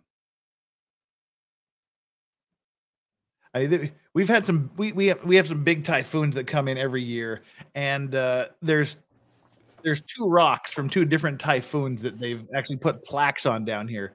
You get these typhoons that will roll these 20, 30, 40 ton rocks and just throw them up on the beach like they're absolutely nothing. The kinetic energy of waves are ridiculous. Yeah, I've been surfing in 10-foot waves, but I've never, and I've been out in the ocean, probably 15-foot waves. I can't imagine a 60-foot wave. I mean, people. I understand that North Sea and they're out there, but it's a pretty frightening thing. I mean, the fear, the awesome power, and how small we are compared to nature. And like things you'll see in movies like The Perfect Storm and whatnot, those waves can get so high that the ship will get part way up and it can't crest the wave, and it will either fall back capsized on itself, or the wave will just crush it. It'll slide back down and the waves will just crush it. And sometimes these waves, if you've got a bigger ship, will break the back of the ship. The ship will go over, and then you've got it teeter-tottering on the top, and the ship's not made to do that, and it'll snap the ship right in half. Yeah. We've got a few of those lined up in the future. The broke back ships. The wave picked the lifeboat up and dropped the lifeboat across the deck of the Union Star. Solomon Brown went up onto the Union Star and was well off the water at that point. And I thought they were all going to go over together at that point. And what would you do if you were watching that in a helicopter? But after sliding off the deck of the Union Star, the lifeboat managed almost immediately to get back alongside. And these are volunteers doing this. These guys are badass. In the dark, because it's very dark, you see shadows of people running out of the wheelhouse. And it appeared they were just jumping to the lifeboat. And the lifeboat crew is out with their arms out, to catch them. Several people, looked like about 5 to us, ran out and jumped across to the Solomon Brown. They were wearing their bright fluorescent orange life jackets. So they were relatively easy to spot as they'd seen to pass from one vessel to the other. And then before the next breaker came in, they turned to seaward and in among all these rocks, and I don't see how they actually made a turn to get seaward. And this huge wave came in, and they went underneath it and disappeared and surfaced on the other side, basically like a submarine. And we assumed at that point that he was going to continue going out to sea and head home. Nice Jaws reference. I'm going to have to haul off. We're dangerously close with our tail into the coast. Do you intend returning to the station, or are you going to stand off offshore, over? Well, I can't do much once they reach the cliff. I can't do much when they reach the cliffs. Feeling that we had done all that we could do. And we assumed that the Solomon Brown had made the same decision. And we're going to, return to home. But the crew of the Solomon Brown hadn't made the same decision. They were about to make one final rescue attempt. Farmers Coast Guard, this is a PENLEE Lifeboat. Plenty of folk calling Farmers Coast Guard. PENLEE Lifeboat, Farmers Coast Guard, go. We got 4 men off at we got 4 off at the moment. Male and female. There's 2 left on board.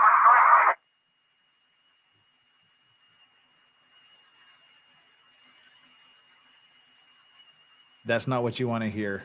You don't want to hear dead air. PENLEE Lifeboat, Farmers Coast Guard, I understand you have 4 off, and you say there's 2 left on board, over?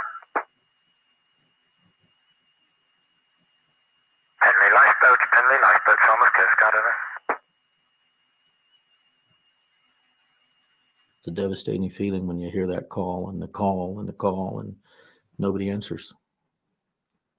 It's just, it gives you that very, very hollow, sick feeling in your stomach. Rose, you know the rules, no spoilers. You know the rules better than anybody else. PENLEE Lifeboat, Farmers Coast Guard, over? Unfortunately, on the way back, one of the first things the people asked when we arrived, as we're listening to people calling the Solomon Brown, they said, "Have you heard from Solomon Brown?" And you get that very terrible sinking feeling that something's gone wrong, terribly wrong. PENLEE Lifeboat, Farmers Coast Guard, over?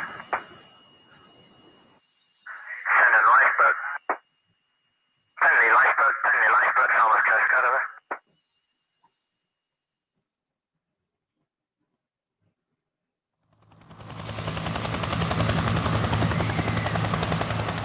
So we refueled, rinsed the engines with fresh water to clean up as much of the salt as we could, and launched again.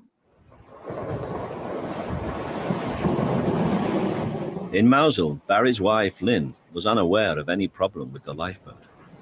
I don't really remember thinking anything disastrous was going to happen. So, you know, came home at some point in the evening and made sure the boys were fast asleep and went to bed, which is, you know, was quite normal. Because if they went out on a shout, they were you thopters didn't in know doing what time they were coming back. I didn't have a radio. I know a lot of wives or in would listen thopters. in, but Thopters for we short. didn't have one set up, and just assumed they'd be back. There was a brief glimmer of hope when someone claimed they could see the lights of the Solomon Brown. We continued to crawl the lifeboat. About 3/4 an hour later, the auxiliary lookout at Penza Point called in and reported seeing the lifeboat coming back to Newlyn.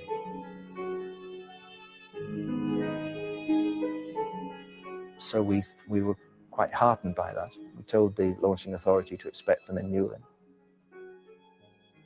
And a whole bunch of people went down to Newlyn to meet her. And of course, she never turned up. Nobody knows to this day what those lights were or why they were seen. Now, Rose, you can talk about the lights going out on the lifeboat. Yeah. Don Buckfield made his way to the scene with a coastal rescue team. They could see the Union Star on its side, just below the cliffs. There was wreckage washing up and down with the waves, and I saw a life jacket with the light still working. Mm. And on reaching the top of the cliff again, we become aware that Falmouth was concerned for the lifeboat. And at that time, I could almost definitely say that that was a lifeboat jacket in the water.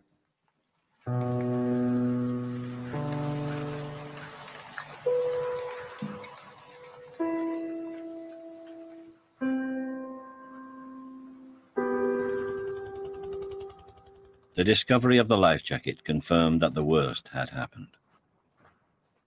The Penley lifeboat and the Union Star had been wrecked.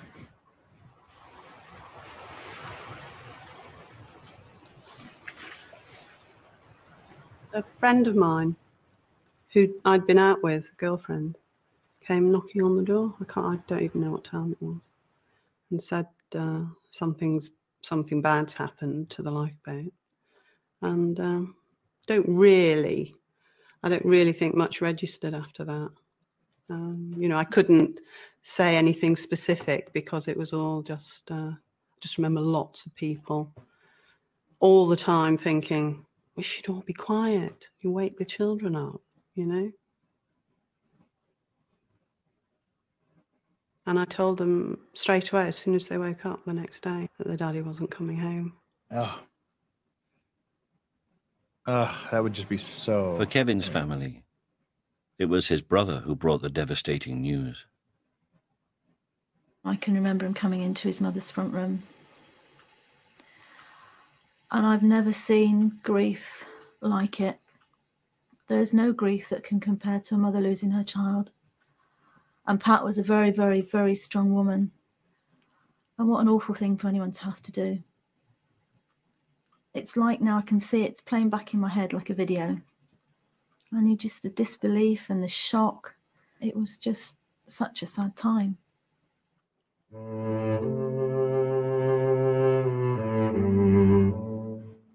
By first light, cellos are another search sign parties nothing good's continued to happening. look for wreckage. Many of those Cellos in a searching minor key included are the worst. family and friends. That's the Union Star right there.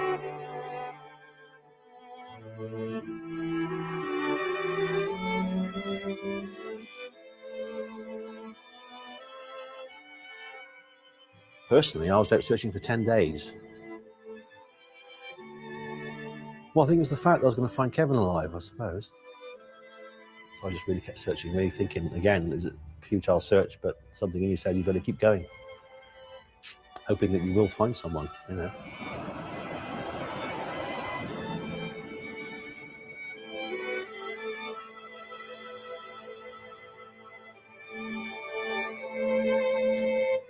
Yeah, just crashed up on the rocks, flipped upside down, crashed on the rocks, and disintegrated. These shorelines are crazy. Bits and pieces of bodies.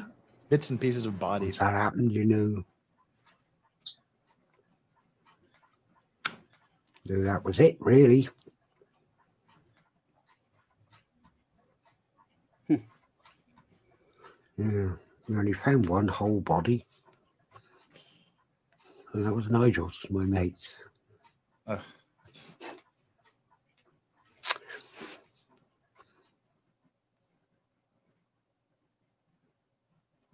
In the end, only 8 bodies were recovered. 4 from the Solomon Brown and 4 from the Union Star. That coastline is rough. I'm from Florida. We have flat, sandy beaches. And do your here. job and live to do it again. And when some of your own are taken, it hurts. It hurts deeply.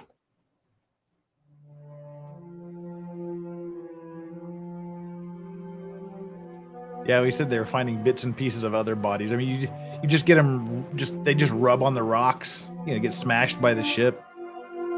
Yeah. You can't imagine the bravery of people like that. You know, it's just to put their life on the line. You know, they're the salt of the earth. You know, they're the fathers, the brothers, the sons. And they're volunteers. They're not Muslim. required to do that. Things like Christmas Eve, we was burying Trevelyan in the morning, my father in the afternoon, and the Boxing Day we had more funerals. It was hard going.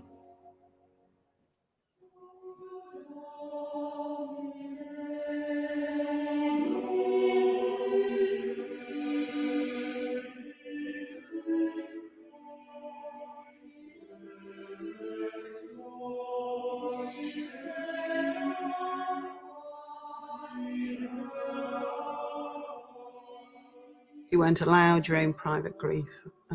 Everything you did was noticed. Everything you said was written. So it was very, very difficult. You know, just going out of the house was impossible.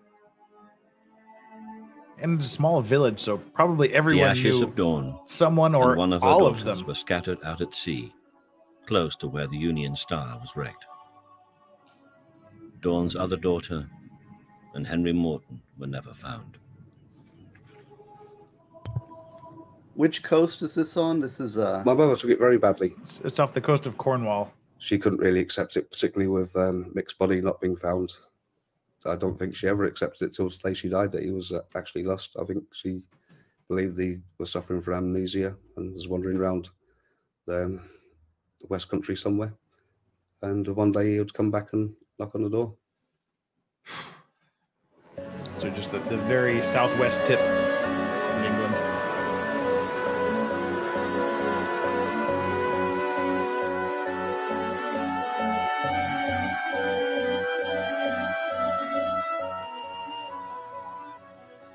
"15 months later, there was a formal inquiry into exactly what happened.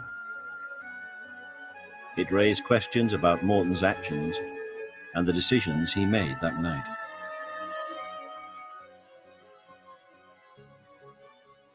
It was very difficult. You know, I'd have preferred to have been able to speak to some of the people, families from the lifeboat, but I don't know, it was a very difficult position for me to be in at the time, particularly with all the criticism that was going on, etc. And I found it very hard. His only crime, as far as I know, that he was a little overconfident about how fast he was drifting into land. He was drifting into land a lot faster than he thought he was. And I think he was slightly on the optimistic side about that. One of the issues examined was why Morton declined the salvage tow when it was first offered. And when they suddenly decided they wanted a tow, it was too late because the tug couldn't get in. Mm-hmm. It was too shallow for the tow to get in to put a line on. They should have been forced to take a tow hours before she even got anywhere near the shore. Now the rules have changed somewhat, and the Coast Guard can initiate a mayday on behalf of a ship's master. And indeed, we have the powers to require a ship's master to take a tow if that's what we deem appropriate. We don't have to be a passive responder anymore. We can take the initiative. The inquiry concluded that no one was to blame for the tragedy, and that the events of that night were the result of water getting into the engine of the Union Star, and above all, the extreme severity of the weather. When the inquiry results of the findings of the inquiry came out, my brother was exonerated, and that really the cause of the tragedy was various small things that all added up to this big jigsaw. As Stephen said, at the end of the day, it was the sea that done them, no one else. When you live by the sea and you live with the sea, things happen. And this is why we need lifeboats.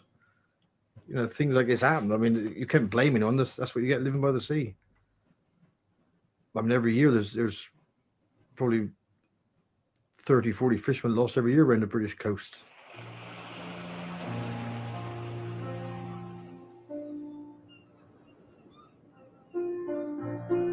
For the 25th anniversary of that tragic night, Russell Smith has come over from America to pay his respects. My wife and I wanted to make a connection. And that's really the main reason we're back. Just to visit, say hello, say we care. And say we'll never forget. Hello there. I'm Russ. You can't remember me. Dudley? Yeah, Dudley. And Raymond? Richland at that time, Raymond Conway. We've met before. Yes, sure we have. Yes.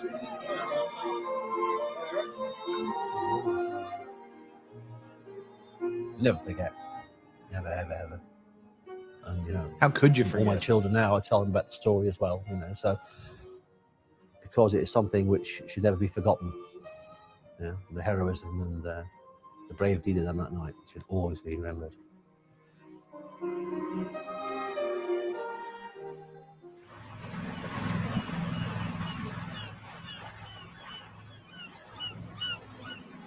Falmouth Coast Guard, Penny Lifeboat. Penny Lifeboat, Falmouth Coast Guard, go ahead, over. Falmouth Coast Guard, Penny Lifeboat, yeah, for information, we're now leaving during all The loss of the Solomon Brown didn't stop the people of Mousel maintaining the lifeboat tradition.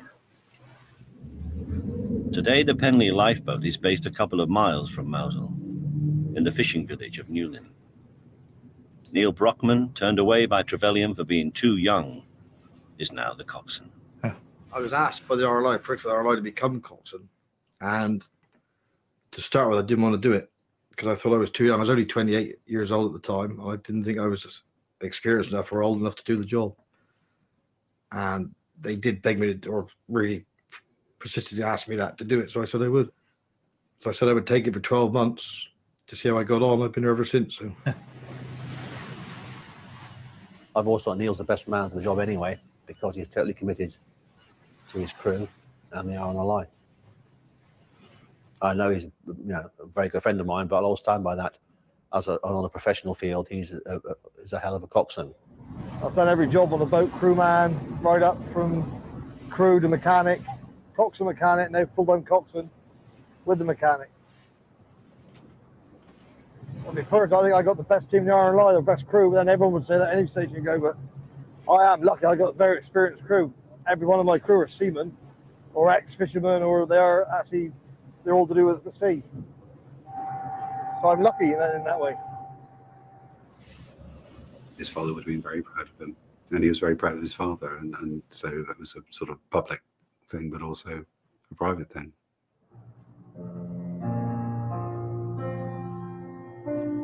It's just such an honor to to know that they're carrying on in the tradition of the Royal Lifeboat Institute, and that these people don't do it for money. They do it for the giving, the volunteer work that gives life to other people, really, because they still go out on rescues and assist other people in very difficult conditions all the time.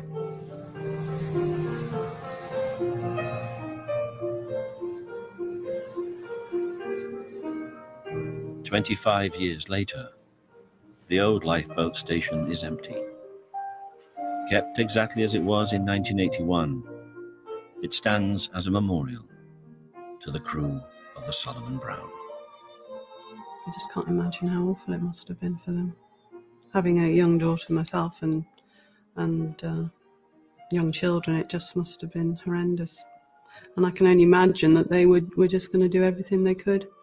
There's no way they could have said, oh, we can't, it's too dangerous, we can't do this anymore, and just turn around and come back home. I mean, it's just not something they would have done.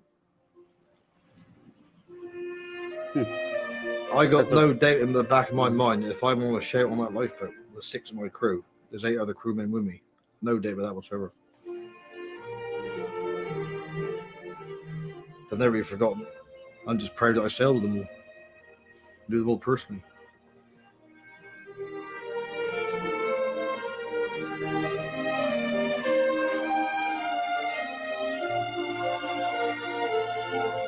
Good stuff.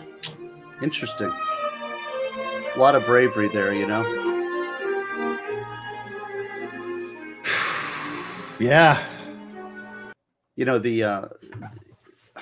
This is sort of a random thought. I'm always thinking about technicalities, I guess.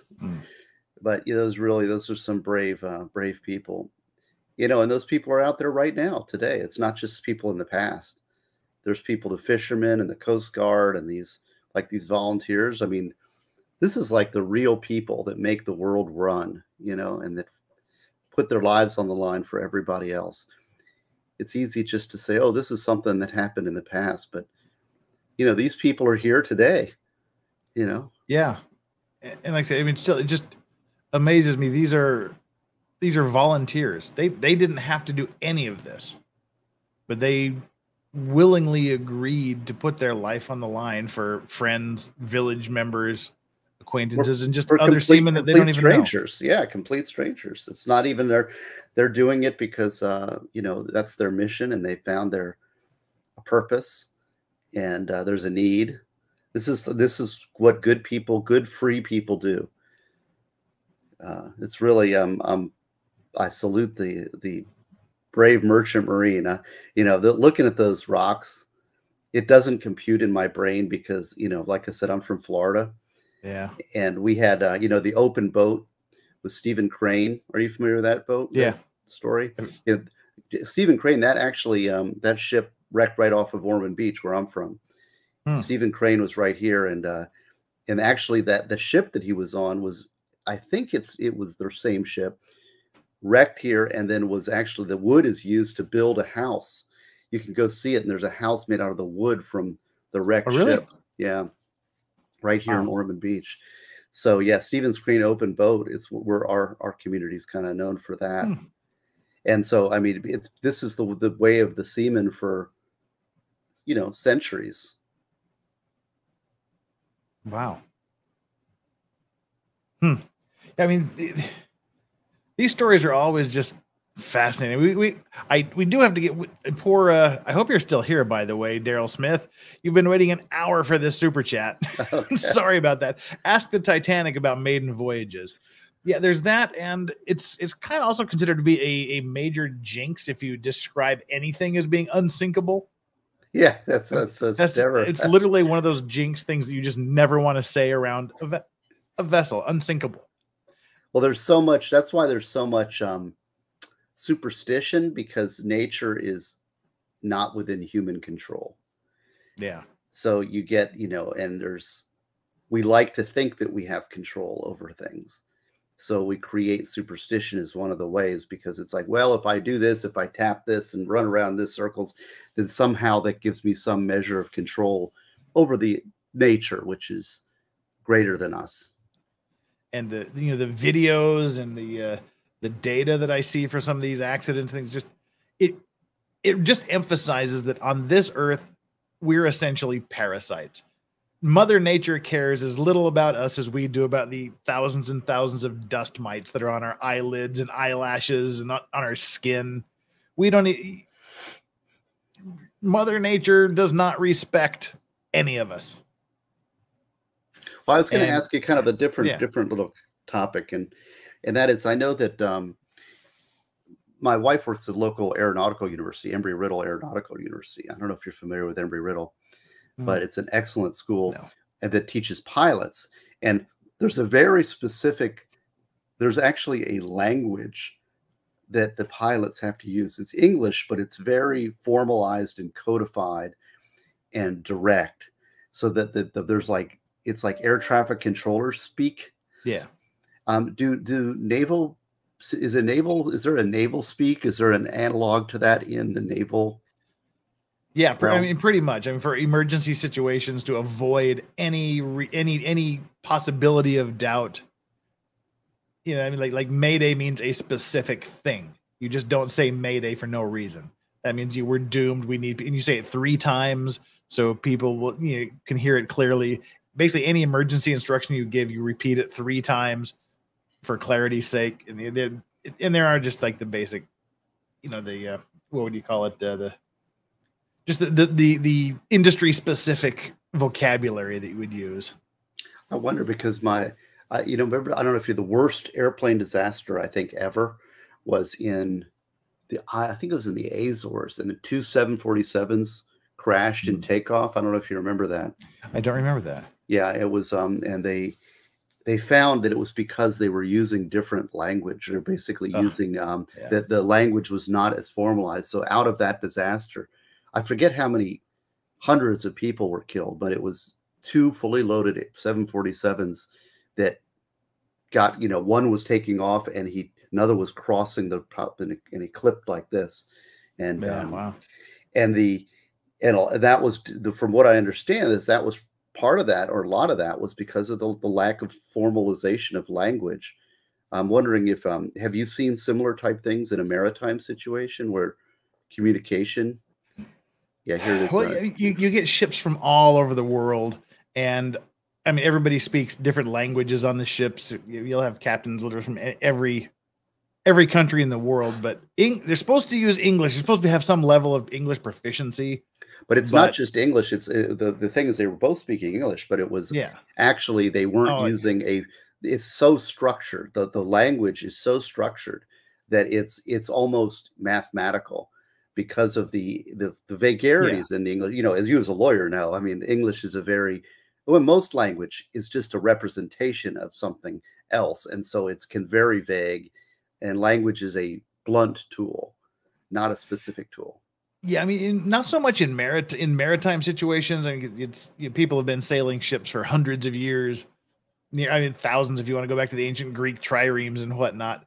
But it's become codified, whereas we've only been flying for like 100 years.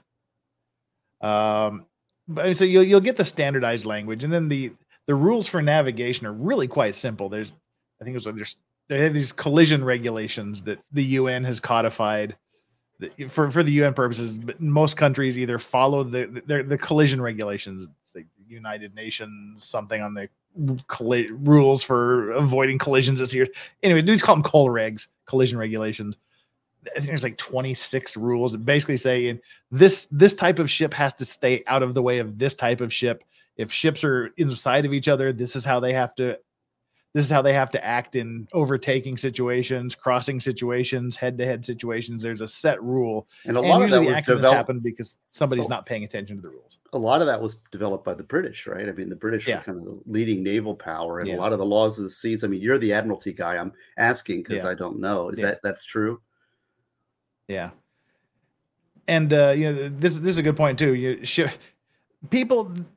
have radios, but a lot of people just don't use them. I'm dealing with 3 different cases now where in each situation 2 ships collided with each other, and nobody tried to communicate with each other by the damn radio they had. Here's Sean Walters in the chat. See, he picked it up. He knows more than I do there. Language barrier and loss of radio cross traffic.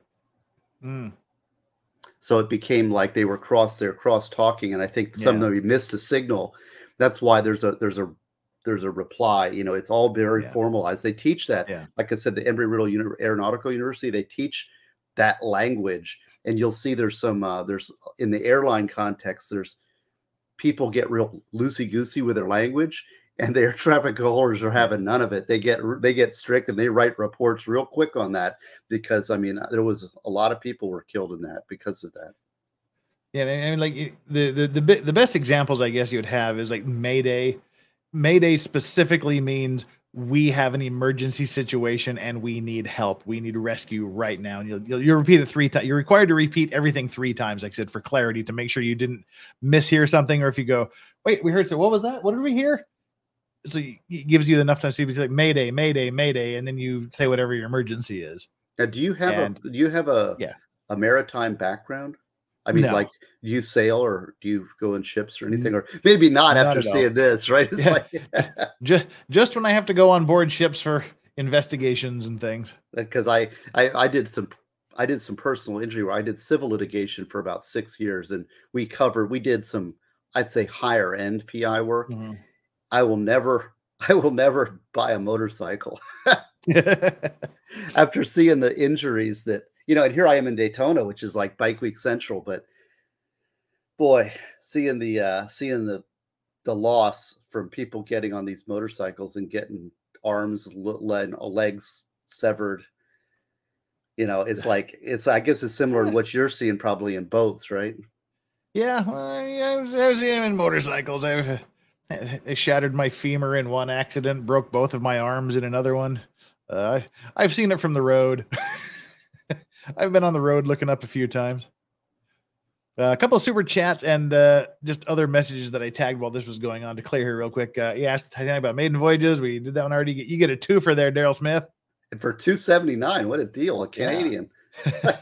And Sonny or Chris says, this is one of the reasons why U.S. Army medevac crews cannot launch without approval from the command. The drive to get your fellows out sometimes can blind you to the risks involved. True. And that's always thinking with you with the, whether it's Coast Guard or whatever, your police, or it's like, why didn't you do it? Why didn't you? They have the primary responsibility is to protect your own safety. If you can ensure your own safety, then you help others. Because if you're going to go out and you're not going to come back from it, you're going to be absolutely no use to anybody else. So a lot of times that's a factor to consider. Xcomer Triple Z, if you have some spare time, Steve, internet historian with Costa Concordia is highly. Xcomer, don't recommend someone else's channel. Go watch my review of the Costa Concordia. Don't recommend internet historian. I like Scott, but go watch my review of the Costa Concordia. The dialogue between the Coast Guard and the captain of that ship is unbelievable. You know, like, I'm ordering you to go back on that ship, right, and help out. He's like, I don't know, I'm just driving. I'm leaving now. You know, he's playing dumb. Whatever happened to that captain? Did he? Oh, he's in jail for a very long time. Okay. Xcomer, direct people to my review of the Costa Concordia, and then go watch Scott's. I like Scott, but watch mine first. Jessica Reloaded in chat. Hey, Jessica, what's up? Where'd you go, Jessica? You had a chat there and I missed it. Whatever. You're here. Hi, Jessica. Good morning. Righto. Back to the comments. We have that's all right. You want to preview your oops. Well, Wrestler Mom Jeff, I'm hoping your next trial is the OnlyFans girl. I just mentioned that at the beginning. Tomorrow we'll be doing a background on the OnlyFans murder. I'm not going to be here tomorrow. I'm sorry. Yeah. I would like to help you out on that, but the what stage? I mean, we're not near to trial, right? The bond hearing was a couple of days ago. Bond hearing is going to get denied. Come on. Yeah, of course it is. I mean, it's like I'll say preview. I mean, it's like spoiler. I don't even know anything about it. But it's a murder case. Yeah, murder case. You don't get bond. Not in Florida.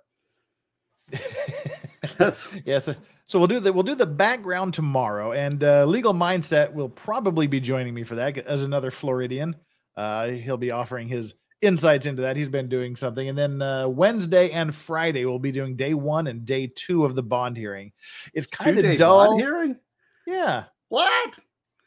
Well, it's interesting because the father's going to be testifying about how much money she had. And of course, he's presenting it. And well, she has lots of money, so she can post a bond. But the prosecution's like, oh, you mean she has lots of money so she can flee and run away? That much money? And how he was funneling her money into his account under like fictitious reporting things. I mean, hundreds of thousands of dollars to protect the money from her spendthrift things. It's wild. And then there's the police officers testifying and whatnot. It's not riveting, but it's not. There's some dull parts, but it's not completely boring. So I've just we'll never watch heard that. of a 2-day bond hearing. Yeah, it's a 2-day bond hearing. You'll have to run it at like 1.75 or something. Well, it's 4 hours one day and 3 hours the next day. Oh, okay, it's split. Still, that's a long time. Usually that's done at the state's behest when there is an inquiry, like usually not on a murder case, but some sort of organized crime thing where the state sniffs that there's a lot of illicit funds out there. I can't remember the name of the hearing. I don't do them. I'm a public defender. Anderson or Alderson or something like that? Yeah, I think something like that. Alder's hearing and Alderson hearing, something like that. Yeah. Anyway, it's the state basically sounding the depths of their money, and I want you to prove that, or somehow, like if somebody has a lot of money stashed away, that they can keep the gangsters in jail. Yeah. So Dad was talking about all this amount of funds. So so she can make the bond if you just said it, and the prosecution's like, oh yeah, so enough to run away to enough to flee the country, eh? Okay. But if we're at a bond hearing, I mean that trial's a ways off. Oh yeah, it's going to be it's scheduled for December, but no trial goes that. It'll be months and months and months, if not. So she must have private counsel too, right? Yeah. OnlyFans model got really stabby with her boyfriend. We'll be doing the background tomorrow. Then Wednesday and Friday we'll be doing the bond hearing. Thursday will be O.J. Simpson Day, as always. Back to O.J. Simpson now that Matthew Terry's finished. So don't fret, Wrestler's Mom. We'll be here, and Legal Mindset should be able to be here for some, if not most of that. I wish he'd done the Shabusiness trial. Oh, we're gonna get the Taylor Shabusiness trial. We're still quite a ways away from that. There was a hearing last Friday, a status hearing, which is basically the lawyers getting together and going, how close to trial are we? There's no reports out on the Friday hearing yet. As soon as there's anything reported about what happened last Friday, I'll do a bit of a stream on it. But basically, the 4th mental evaluation of Taylor Shabusiness was ordered, and the results were expected to be back by the 18th. There's no reporting, so I'm thinking they didn't get the reports back in time. Are you familiar with the Taylor Shabusiness trial in Wisconsin? There's something in Wisconsin water. Her and her boyfriend did this amazing drug cocktail of marijuana, crystal meth, and trazepam, and they started getting into the kinky sex thing with collars and chains, and she choked her boyfriend out, blacked out during it allegedly, and she recovered her consciousness while choking him out and said, well, I've gone this far, I may as well see what happens.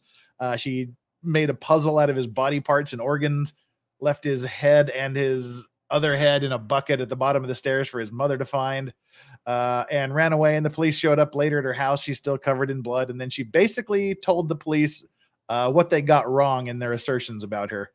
So yeah, she's wow. They pled not usually guilty. there's I've always said cocaine is the murder drug. I've seen cocaine is usually behind about 75% of the murders that I see. There's some kind of cocaine involvement, whether somebody's intoxicated with the cocaine, they want cocaine. But boy, I'll tell you, meth, I haven't had as much experience, but I've seen a lot of meth heads doing some nutty things. Well, in Florida, it's bath salts and alligators. Yeah. Well, and alligators on bath salts, probably. Yeah, bath salts. I don't know about that. That's really, I don't even know what the hell that stuff is. I had a frightening experience with bath salts. We cover public defender's office. We cover Baker Acts, which people that are committed involuntarily for mental. It's like a 72-hour hold. Well, they get in there, and then of course they're in custody against their will, so they're entitled to a public defender. And I remember this one lady, she came in, she was catatonic. They wheel her into a wheelchair, and she's drooling. She's got both her parents there, maybe a 35, 40, maybe 35-year-old woman. And the parents said that she was a nurse, an RN, and had gone to a party and taken bath salts. And I'm looking, I was like, oh my God. And she's just basically drooling herself catatonic. And I said, well, how long has she been like this? They said 3 weeks. 3 weeks? And I said, what? and I said, and I asked the doctor, I said, is she going to come out of this? And they're like, we don't know. I mean, basically going from an RN, going to a party and taking this bath salts to 3 weeks catatonic, and she might be like that permanently. I'll tell you that's a frightening. I mean, they should take it is a frightening thing. These drugs that people take, I don't get it, because it's the parents. I'll never forget those parents, because they were there for their daughter. They're standing behind their daughter, and they're there for her, and she's just zoned out. Yeah, my older brother was on drugs for a good chunk of his life before he got clean. That's why I never had any desire ever to do any illegal drugs, because I just saw what it did to him. Well, it was. I don't know. More. It's just because people. The thing is you're taking this stuff and you don't know what you're taking. It's an illegal substance, so it's it could be lighter fluid. You know, I mean, who knows what it is? Yeah, what it's laced with, how you're reacting, you never know. Oh, we already did that one. We already did that one. Go away, go away, X-Comer. Shoo. Joe Choi, thanks, Legal Vice, for another great Maritime Monday. Well, hopefully we'll continue to deliver. That's what we're here for. And Mustang McCracken, I wish he'd done the business trial. We just did that. So we're going to be doing that as soon as we get more information. That should probably go to trial sometime early next year. She pled guilty, and then she recently changed her plea to not guilty by reason of insanity, or whatever they call it in Wisconsin. And so that triggered another mental evaluation. Pastor of Muppets says, I've been in rough seas around Cape Hatteras on a converted Asheville class gunboat. I've never been so seasick. I have pics of waves breaking over the cabin. Yeah, and that's what we say a lot in the Maritime Monday deals. Once the waves start crashing over the deck, you got to be careful. And if you start to list and the water comes up over the deck, you're in real trouble. I'm impressed by his little picture and his name, Pastor of Muppets. That's clever. Yeah. And Mr. K, Legal Vices, reminds me of my favorite quote.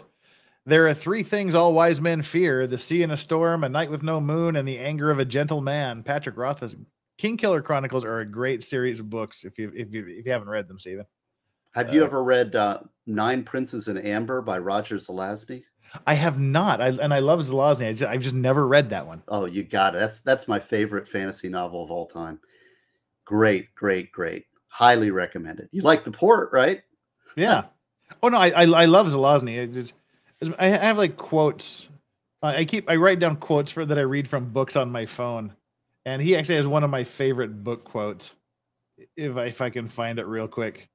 Where's my book quotes? Oh shoot. This is why I write them down, because I can never remember them. Yeah, I know. I actually have a whole big document. It's like 10, 15 pages of great quotes. Because my favorite Zelazny short story is The Immortal. Okay. Which is like this: the world has been destroyed in some sort of apocalypse, and this immortal guy, he just wanders around as like some sort of like immortal librarian guy. And just because I love Zelazny writes with the way he uses language and the humor he puts in language, I just love it. He was talking about these 6-legged cows that were turning a wheel, and he said they'd been watching a weary 6-legged cow turn a great sake wheel, in much the same way as cows have always turned great sake wheels, but this one left more footprints. Yeah, well, when you read the 9 Princes in Amber, and it's a series, I think, of 6 books. 9 Princes in Amber is probably my favorite first novel. The way it opens and the way it unfolds and reveals itself is just brilliant. and you get done with, there's a whole, the fact that a major movie, I know that there's an estate and they got to sell the rights to it, but it's so visual and it's so great.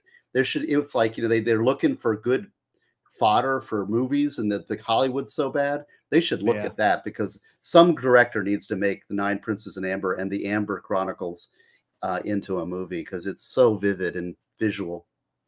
I'd say my favorite science fiction series is Dune. I try to read the whole 6 books in the Dune series at least once every couple of years, and the Asimov's Foundation and Earth. Foundation. Yeah, I was going to say it's Foundation. That TV series was terrible.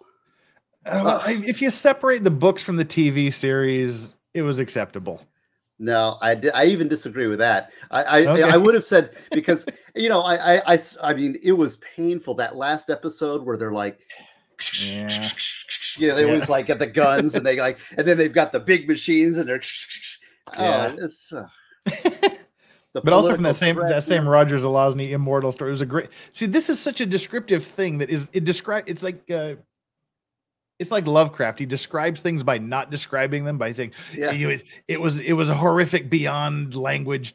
I mean, that says something. But Roger Zelazny said, Redwig was there distracting me by being there and being distracting.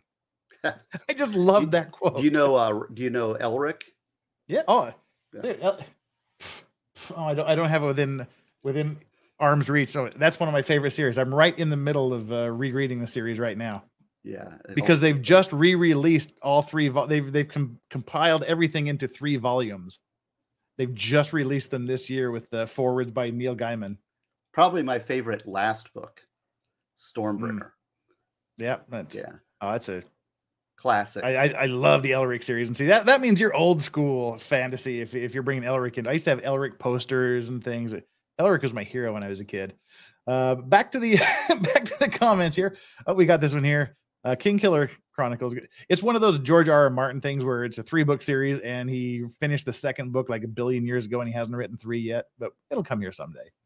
AMN UCC Amnook. Are you planning on the Derbyshire for the future shows on Brokeback Ship? Now, there's not on my list, but it will be now. Derbyshire. Okay, it's now on the list. Thank you. Have you ever done the Stephen Crane open boat? I have not. You should do that one. I've seen the book. Yeah, but I've never read it, and I haven't. Well, okay, add that to the list. Why not? Open boat. Cornpipe. Did anyone live? I missed that part. Everyone in that last story we did died. Everyone from the ship and everyone from the rescue boat died. Not a single soul lived. Nice.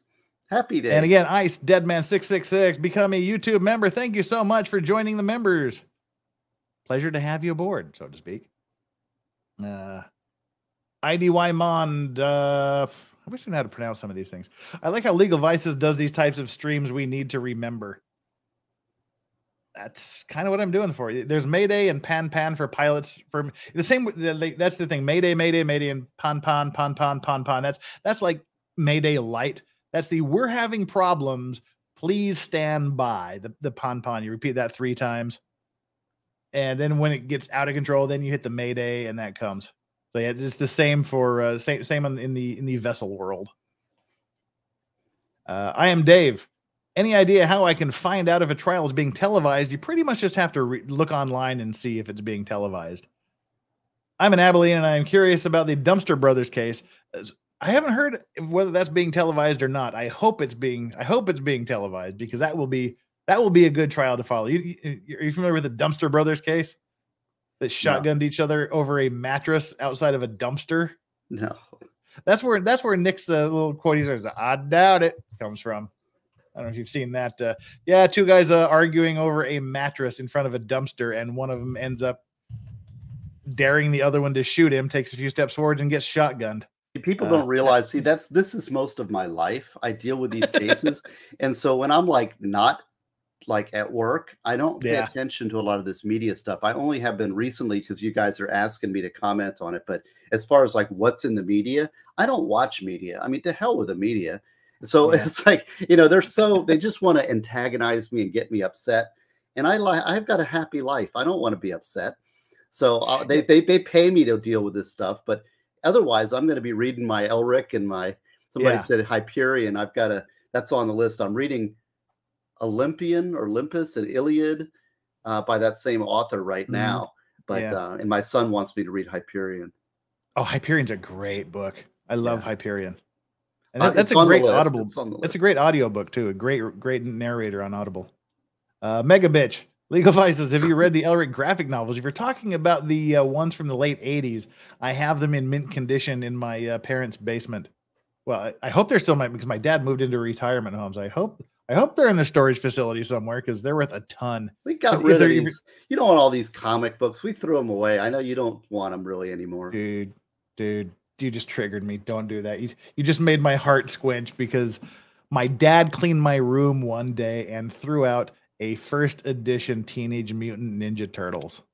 I told you I have a $2,500 at the time he threw it away in the 90s. Now they're selling for about 32 to 62, depending on condition. Get out.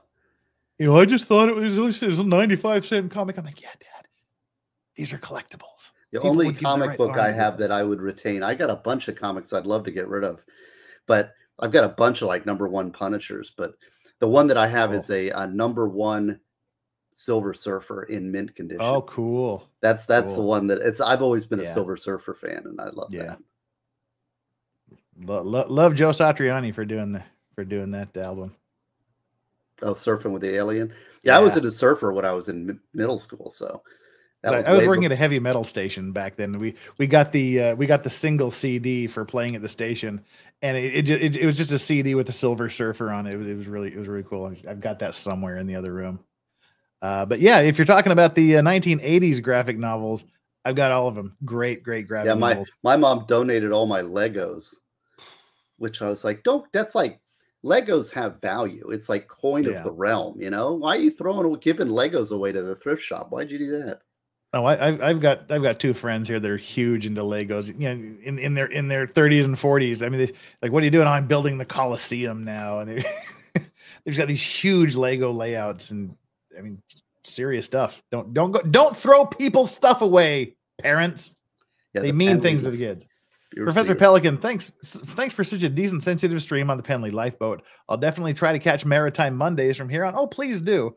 It's not the most popular stream we do. It's not the most lucrative from the grift sense, but I really enjoy doing it because it's the one thing I have any vague idea of what I'm talking about. Because like Steve said, people would be horrified if they knew how little I watch the news. Right. I mean, I just catch it briefly in passing, go through my startup screen is the Drudge Report, so I just blaze through the headlines. Then I click over. Forget Drudge Report. Go over to Citizen Free Press. Well, the three things I do is that's my startup screen, so I just kind of look for the major high points. Then I go to Yahoo News and just kind of scan through that. Then I hit Instapundit for about 20 minutes. Okay, now we're talking Instapundit. So that's just kind of my news in a nutshell. But like you said, I want, and I don't read a lot of nonfiction. I'll do if there's something particularly interesting, but normally it's fantasy and science fiction because I want to escape from reality just for a couple of hours a day. It's exactly the same thing. Actually, most of my reading is nonfiction. I read history basically. I need the series name for the Elric books you're reading. Loved everything else you mentioned. The first one is Elric of Melniboné. It's by the author's name is Michael Moorcock. Michael Moorcock, yeah. So go to Amazon and search for Elric and Neil Gaiman, Gaiman, because he does the four.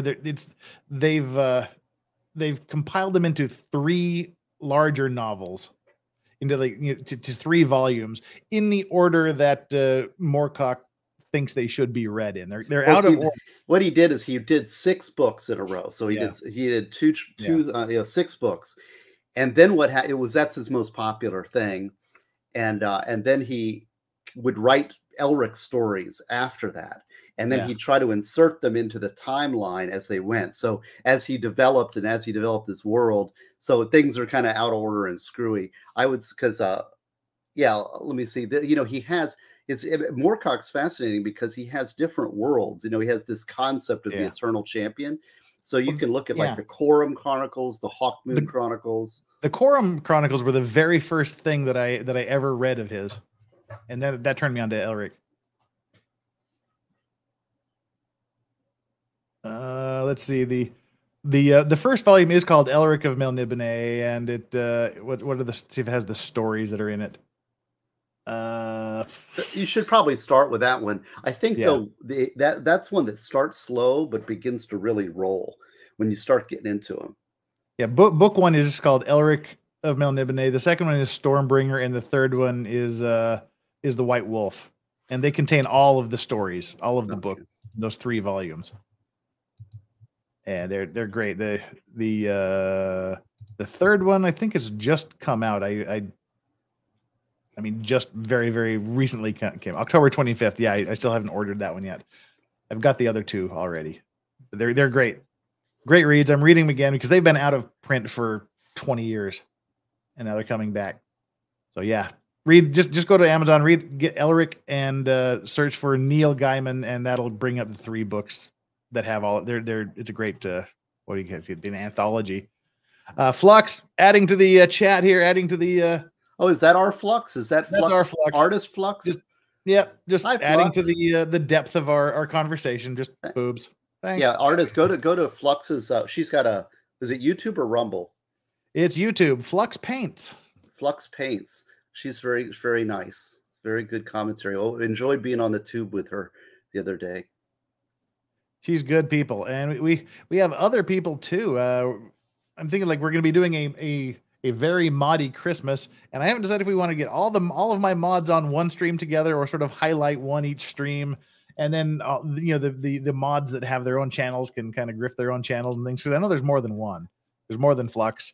Valhalla awaits. I know he has a cool stream with goats. he raises goats. Has kind of a cool stream. I like those. Go to Valhalla awaits too. Well, we got a few more super chats that are rolled in after Flux's boobs comment. Nathan C. Steve, you should do the book on Audible and then sign up as an Audible affiliate so you get commissions on Audible signups. Double dip grift. Yeah, I don't know. There's so many ways you can go. One fellow said he could do it on a Kindle, and I don't know.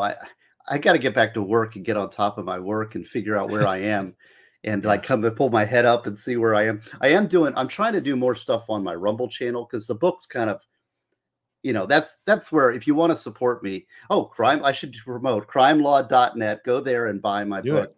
It's on legal topics, and it's for anybody really who's interested in law and law-related things.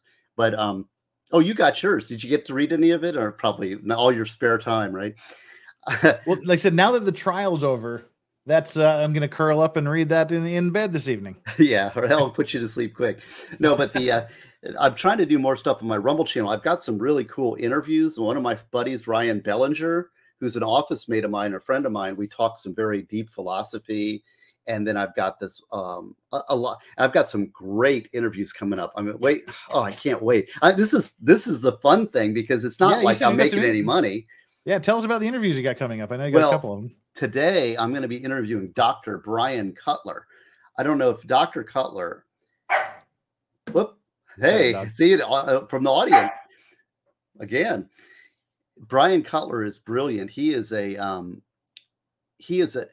brilliant academic who talks about eyewitness testimony, problems with memory, problems with eyewitness IDs. He and I wrote a paper together. It's in the book, actually. He called me in to help out on the legal side on some of his research that he was doing with Daniel Rumchek, who was on AI, artificial intelligence, and facial recognition. And so he's been a friend of mine for a while and just kind of more of an academic colleague. So I'm going to get him talking about eyewitness identification and the problems with the memory. He is the expert in the United States on, I mean, nobody's better. He's written multiple books. He's a very well-respected academic in these areas. And then I've got another person who's coming on. I've got some cool stuff. Just follow my Rumble channel and you'll get updates. And Steve Gosney is good for Canadians. He has sent his book to everybody around the world. I have, and the way I've been working international sales, if it doesn't work, if it doesn't ship to you, is send me your address that you want it shipped to. I'll give it to my wife. She'll figure out the postage. And then there's a donate button too. If you just want to support me, you can donate. So what you do is just tell me I'm donating, and I'm going to donate the difference between the $5 fixed shipping cost and And that, so I have done some international transactions that way. It's just too complicated. I'm a hobbyist, not a professional here. Well, can you grift for another 30 seconds? I need to go remove a ball from under a table. Yes. Well, okay, go ahead. Well, I'll tell you about my Rumble channel. It's simply for fun. I don't know how long I'm going to keep doing it, but right now it's fun. I'm going to have Stephen Hayward on, who's a Powerline blogger, coming up probably December or January. He is great. He's on the back of the book as a grifter. I'm going to try to get like Nick Rekieta, Andrew Bronco, once I can learn how to live stream. I have another, one of my closest friends was Derek Brooks, and he is such a beautiful man, and he had an impact on so many people that he touched. And I've got a person I'm going to interview about Derek, and so not so much like you need to know Derek, but what he did is he gave us so much as people. So we're going to talk about that, about like how to improve. There's a lot of like self-improvement tips. There's a lot of music talk and music suggestions. So it's just basically, you know, me talking about what I like to talk about. So it's sort of just a hobby thing. And, you know, ultimately it's supposed to promote the book, but I don't know. I don't know what I'm doing. I get empty nester. My son went to college, and now I've got all this time, free time. Well, we've moved a few books over the past few weeks, so that's yes, good. You did. Thank you, and thank you for the people that did buy the book. Second edition should be coming to me by the end of this week, and I've got about 15 unfulfilled orders, so I'll get those out as soon as I can. And the new book has an extra chapter. It has upgraded cover, upgraded paper. So so that's what's going on this end of the world. I guess Bronca probably wants me to promote his classes too, because I'm almost two classes from the end of the Law of Self-Defense Law School, which I teach criminal law on. And I've agreed tentatively to teach Crim Law 2. And then we have evidence and criminal justice. And so we're going to be teaching a series of law classes for the non-lawyer, or for potential law students, people that don't want to take the LSAT, people who are interested in law and want real solid education without the leftist indoctrination, and are interested and really want a real college experience without having to, you know, it's online. There's not grades. You can take a final to get a certificate if you want, but it's just for the pure joy of learning. So that's what Andrew and I are collaborating on, and it's going really well. I think it's going to continue on, and like I said, I'm pretty close to agreement on Crim Law 2, so that's fun too. Andrew Bronco at Law Self-Defense. And people are giving me crap because I took off my hat. He's a beacon of maritime knowledge, literally. A beacon. Yeah. A virtual lighthouse. Yeah. I did finally have time after a week and a half to shave my head. So I was looking like a hippie there towards the end of last week. I had like 3 millimeter long hair. Stingy says, humor Maritime Monday, the poop cruise, Carnival Triumph 13. Yeah, that was a bad cruise. Oh, I remember that one. Yeah, that was in Florida. And Julie, I need the series name for that. We already read that one.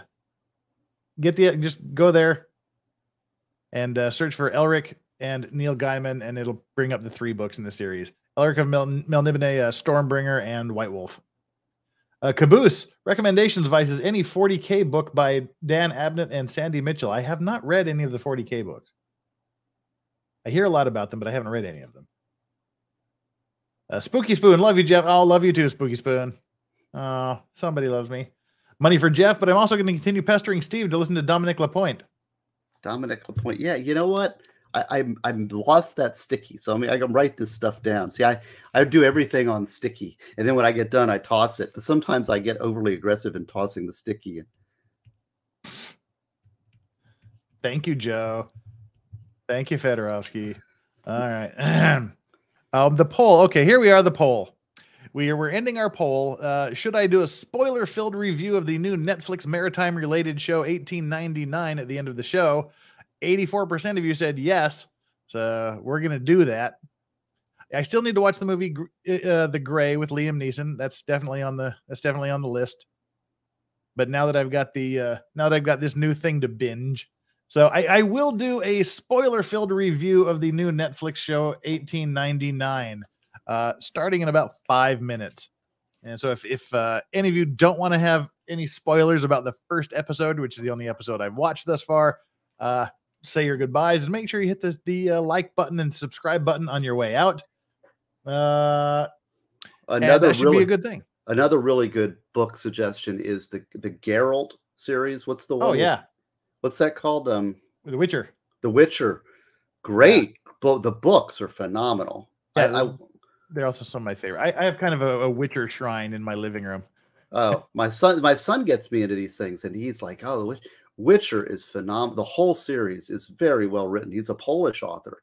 Yeah, Poland is like in a renaissance. Poland has got so much good stuff coming out of it, music-wise and literature-wise, and I mean, Poland is really on their game. And the Netflix Witcher shows are fantastic because Henry Cavill is a huge Witcher fan, and he signed on the condition that they followed and respected the source material. Well, I'm going to disagree with you on that one. My son and I watched that, and we don't like. I have a lot of criticisms of the Witcher show, of the Witcher television. It's the Geralt is excellent. That character actor is excellent, but the writing is there's some problems with the script writing in that. The books are way better. Oh, well, they always are. But yeah, it could have been much worse. The Dune movie was great. Yeah, the new one. Yeah. We had to do it. Yeah. Come on. The Dune movie was spectacular. The David Lynch movie left a little bit to be desired. Sting. But it was 84. Yeah. And Flux says, I have been validated. Steve says sticky too. I don't get the sticky. What? Sticky. Well, that's Flux. Sticky. What do you mean, Flux? What do you mean? Don't be so vague. He's confusing. I hate getting confusing. Henry Cavill has T-Rex arms, though. He's great. The casting is. I love the casting. I just don't like the dialogue and script writing. Like Yennefer is the worst. You know, it's like all the F words and the motivations. Yeah. They changed some of the story with Yennefer in the story where her motives are not the same. And it disrupts the whole flow. I'm sorry. I'm not happy with the Witcher series. You're one of the guys that compares the screen to the books. Well, yeah. I learned in '84 when the first Dune movie came out to separate them in my mind into two separate entities. But that's why I almost didn't watch the Dune movie, and until I went, oh, wait a minute, that's the same director that did the new Blade Runner. Okay, it's in good hands. So that's why I watched it. Sticky notes. Calling Post-it note stickies. Yeah. Oh, okay. Okay. Yeah. Stickies. Well, I don't know what you would call them. Post-it notes. All right. Well, let's see. My deal is, if I had to make one complaint about the Witcher series, just one. I mean, Triss is far and away my favorite character in the books, other than Geralt. She's not getting enough screen time, but my biggest complaint is that Geralt doesn't talk enough in the TV series. There's not a lot of that inner dialogue that goes on in his head. Well, Yennefer's my favorite character, and they ruined. That's why you're upset. I'm very upset. And then of course who's the dad Witcher? The whole they're just the changes they made are irrational. Oh, and then there's the political correct story where like there's the elves, or what are the evil elves? Yeah. And you're supposed to feel sympathetic to them or something. And then they go and go and kill all the babies. I mean, I don't know. The whole thing is just I gotta say, the book is phenomenal. Read the books. Definitely read the books. The production values of The Witcher are excellent. Geralt is excellent. Read the books, play the video games. I don't play video games. You should play The Witcher. I know. The Witcher games are my favorite, hands down. Okay. Hands down, my favorite games ever. That's another topic. It is. Oh, gosh. Well, Roach is the best. The horse is not the best actor in this TV series. Maybe Steve thinks so, but no, I like the casting. I think that everybody except for the one wizard woman, And they make her into a black woman, and she's not. You know, I forget. I don't like her casting, but I think the casting is excellent. The visuals are great. Geralt's excellent, and I liked it originally. But when they started changing the plots on it, I mean, it's like, why? They don't have the talent in the writing, and they're putting in this political correct stuff, and they change the race of the character. And then they make the elves like some kind of like they're the put-upons, and they change the motivation of the Witcher guy who wants to steal the blood. And there's so many changes that drive me nuts. And the Yennefer's motivations are completely out. She's supposed to be the mom figure, and then she's going to betray. I don't get that. I mean, there's so many problems. I'm sorry, I can't get over those type things. Well, as Geralt would say.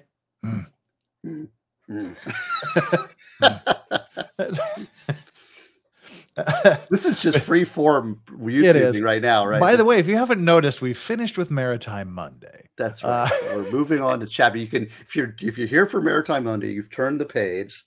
Now it's just Jeff and Steve goofing off. And as we bleed viewers and subscribers, this is literally the first stream I've ever done in 6 months on YouTube where I ended with fewer subscribers than I had at the beginning. Oh my God, I'm sorry.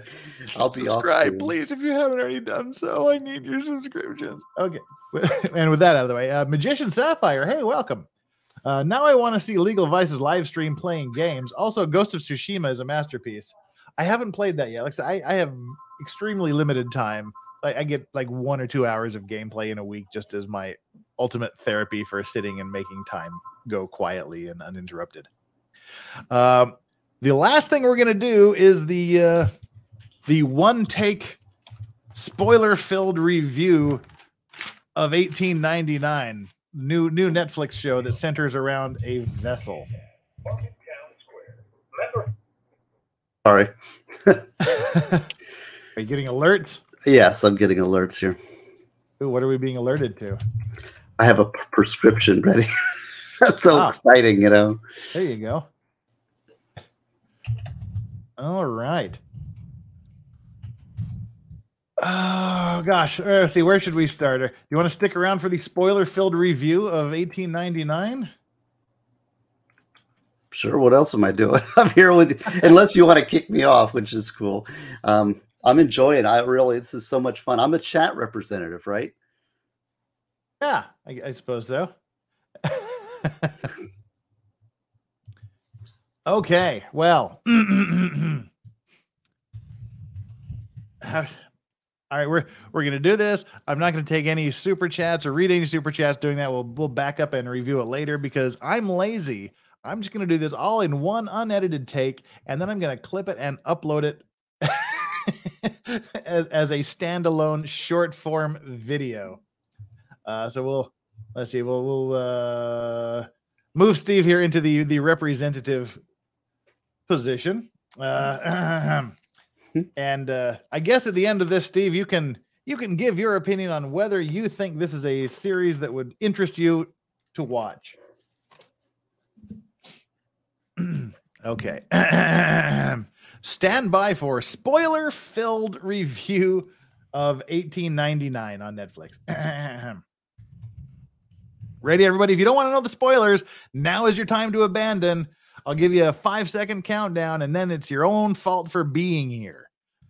If you don't want to see it, leave now, and please, on your way out, hit that subscribe button, hit the like button, and come back later and leave a comment for engagement purposes. 4 words or more, please. Thank you. 5, 4, 3, 2, 1. Hi, Legal Vice is here. I'm doing an unedited, one-take, spoiler-filled review of the new Netflix series 1899. If you don't want to watch it, then go watch the show first and then come back to see how I did. If you don't care, continue watching because this is me. We have crimelaw.net, Stephen N. Gosney, a fantastic assistant district attorney. Sorry. That's why we need more than one take. An assistant public defender in Florida who is the voice of the people. The voice of the people in this. He's going to say whether this series sounds like something that he would be interested in. The story starts out with Mara Franklin on board the Kerberos, which is named after the dog that guards Hades in Greek mythology. Usually a three-headed dog, sometimes has a mane of snakes. So we start out with a little bit of a kind of Greek mythology going on. So she's on board the Kerberos, and she goes through this mantra. She says, "I'm not crazy."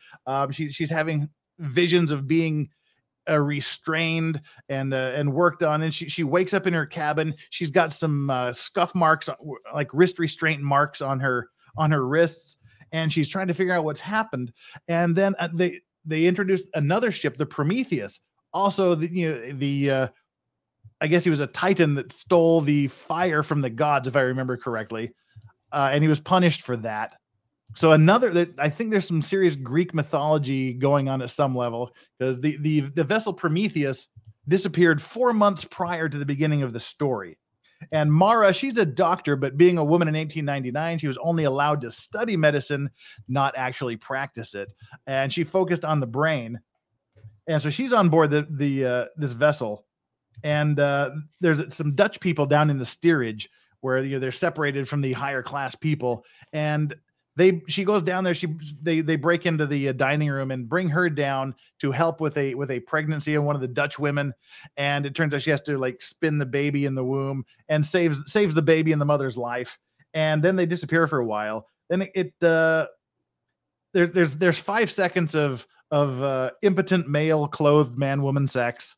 Of course, it was unfulfilled. The man is impotent, can't get it up and whatnot, and blames the woman. The captain is a German captain. He seems to be an alcoholic because he's always carrying a little bottle with him and hiding it. And suddenly they start getting messages set on their telegraph machine. They get the messages from the Prometheus, they believe. It's just a set of coordinates that keep repeating and repeating and repeating. And it's about 7 hours away from where they are. So they change course to go see if this is the Prometheus that disappeared 4 months previously or not. And while all of this is going on, Mara, the doctor, she opens up this letter from her brother that says something like along the lines of, I can't remember exactly what it said, but like, "Meet me in New York, trust no one." So that kind of sets up a little bit of a mystery. And by the way, it's a very accurate portrayal of how these old 1800 steamships worked.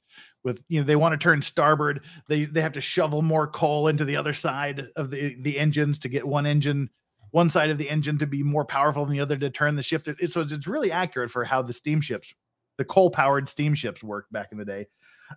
Now, the captain, he also is reviewing a letter that's in the same envelope as the envelope that Mara had. So apparently there's something going on with someone in his family as well that's connected to the Prometheus. And one passenger named Lucien, he looks a little bit shaken when they announce to the passengers that they may have discovered the Prometheus and that they're going to be changing their course to go meet up with the ship that they believe is the Prometheus. So I'm kind of getting the feeling that a lot of, if not all of the people on this ship have some sort of connection to the Prometheus.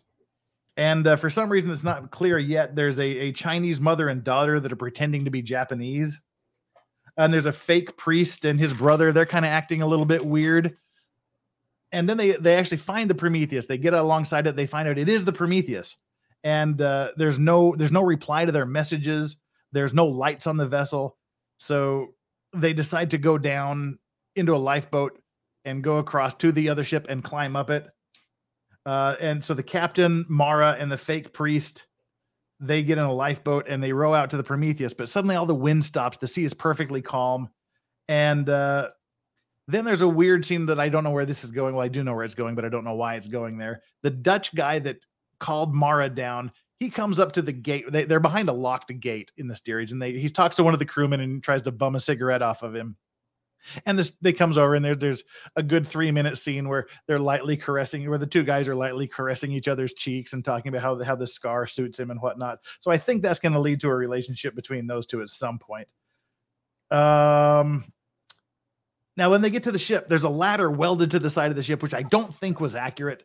They still use rope ladders down the side of ships to climb up. And I think if it was a steel ladder that was welded into the ship, there would be a good chance of it rusting. So I don't know how accurate that was, but I've never seen a ship with a ladder welded to the side of it.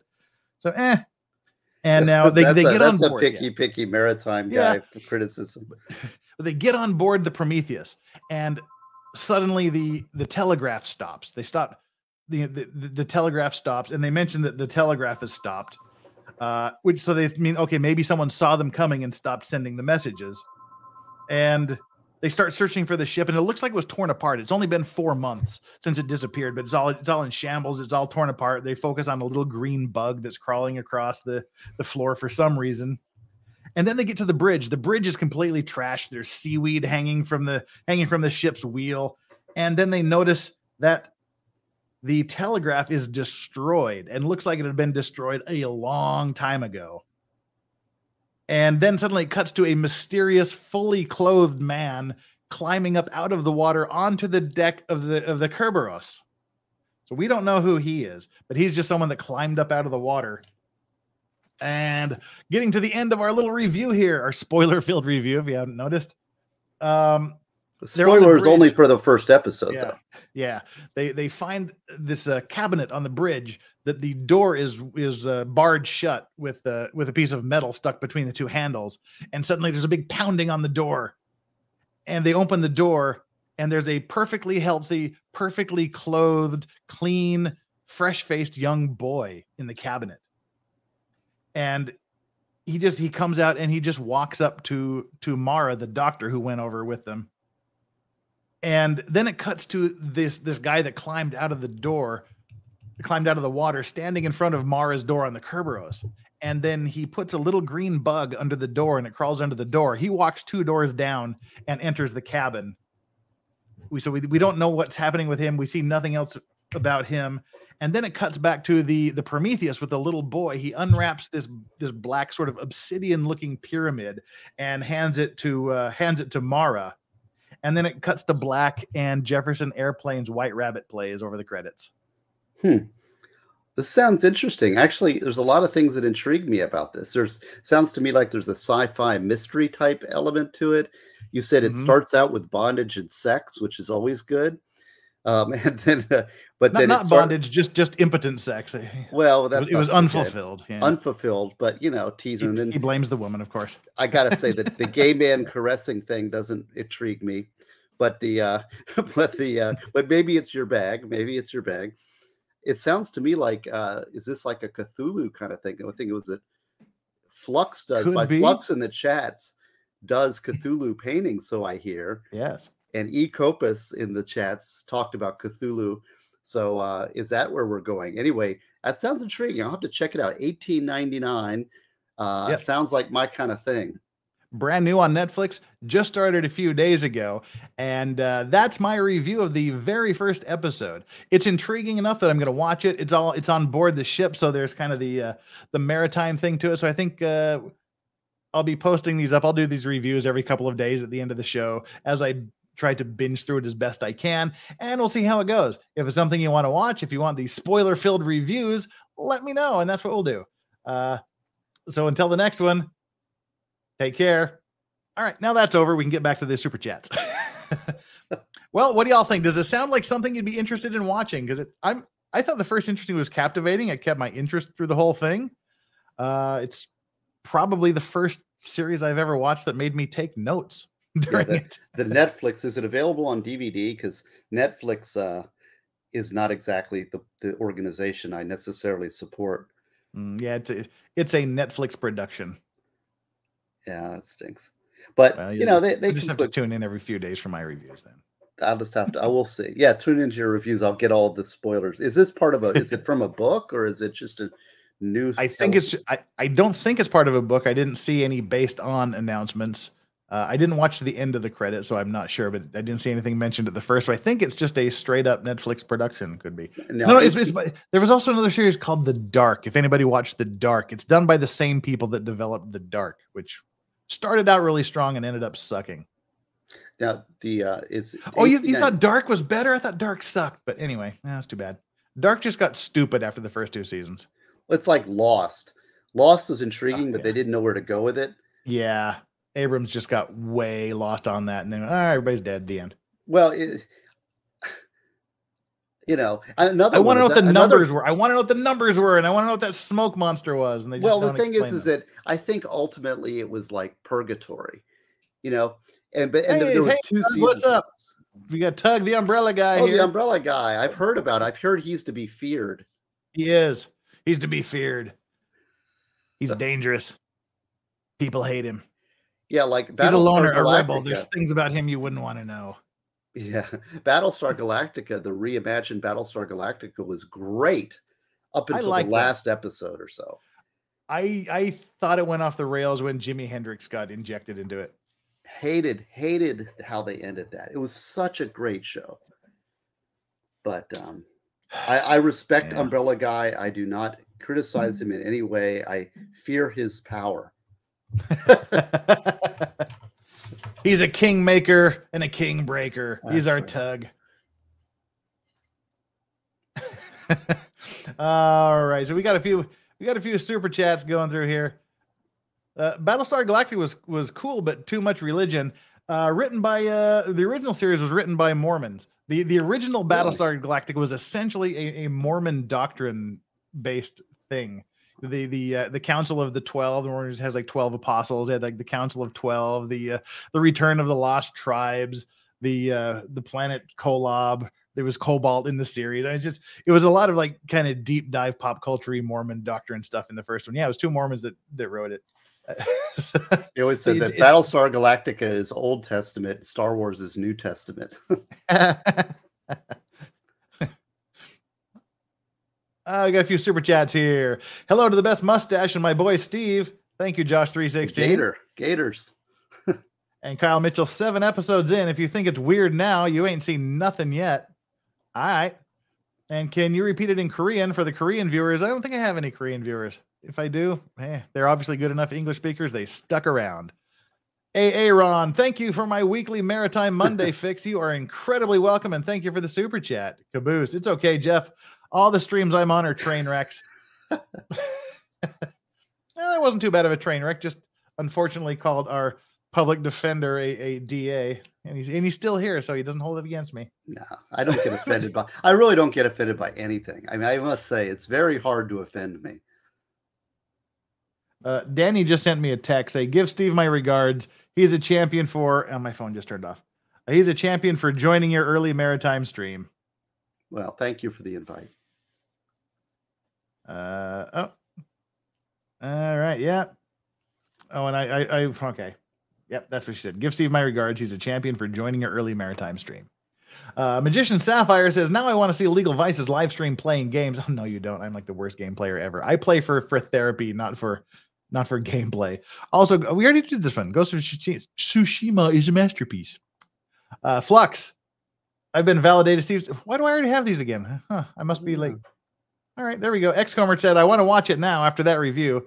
Well, that's good because we'll watch it. No, I'll watch it and do these little reviews. Starship Troopers. Oops, where'd you go? Starship Troopers, only first movie. The book Starship Troopers is way better than the movie. Starship Troopers is a great book. And the movie wasn't bad. So that tells you how good the book is if you haven't read it. Super Troopers. Well, there we go. Oh, I enjoy rewatching DS9. I didn't watch the last 3 or 4 seasons of Deep Space Nine. I don't know why. I think it just kind of fell off the radar.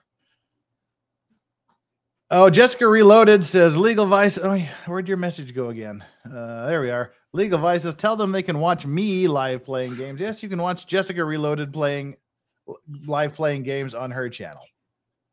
So there we are. Guys, I got nothing left. We're 2 hours and 53 minutes into the 2-hour stream, which is what you get with me and my borderline ADHD. So consider yourself lucky. We didn't go 3.5 hours. Thank you for everybody that was here. It was great to have y'all here. Tomorrow, tune in for the background on Courtney Clenny, the OnlyFans stabby murderer. We got Stabby McStabface now. We've got an alleged stabby whatever we want to call her. Allegedly stabbing her boyfriend. Yeah, you got to get something else because we already had Stabby McStabface. That was people a great in Florida trial. like to stab each other, apparently. Yeah, if you want to see my breakdown review of the Terry trial, the Stabby, I did a little wrap up a great. This is anything I appear like, because when I get committed to a trial, I'm in it for the whole thing. You know, I get like enraptured, and so I figured I need to close it out. So I did like a little grading all the parties on the thing. So I gave everybody a grade. I did that on the Brooks trial. Now I did it on that Stabby McStab face trial. That's on your Rumble. On my Rumble channel, which is Crime Law with Stephen N. Gosney. Stabby McBlackface. No, that's the very last thing we're going to call her. Maybe we got to say, like, it's got to be some kind of female. Yeah. Stabby McLadyface. Lady McStabface. Lady McStabber, like She-Hulk or She-Stabber. I don't know. Yeah. Maybe the chat will come up with. They're going to come up with something great, I'm sure. But we got to come up with a female Stabby McStabface. Yeah. Right. It is not. Yes, it is now exactly 12:58 a.m. in Korea. Time to wind down for the day. So you're passing on the 46-day trial of the Pike County Massacre chicken. Yeah, I saw that one coming a long way away. And thought, nope. Anything with the name Massacre in it is going to be a very, very long and committed trial. I could barely handle 10 days of no sleep.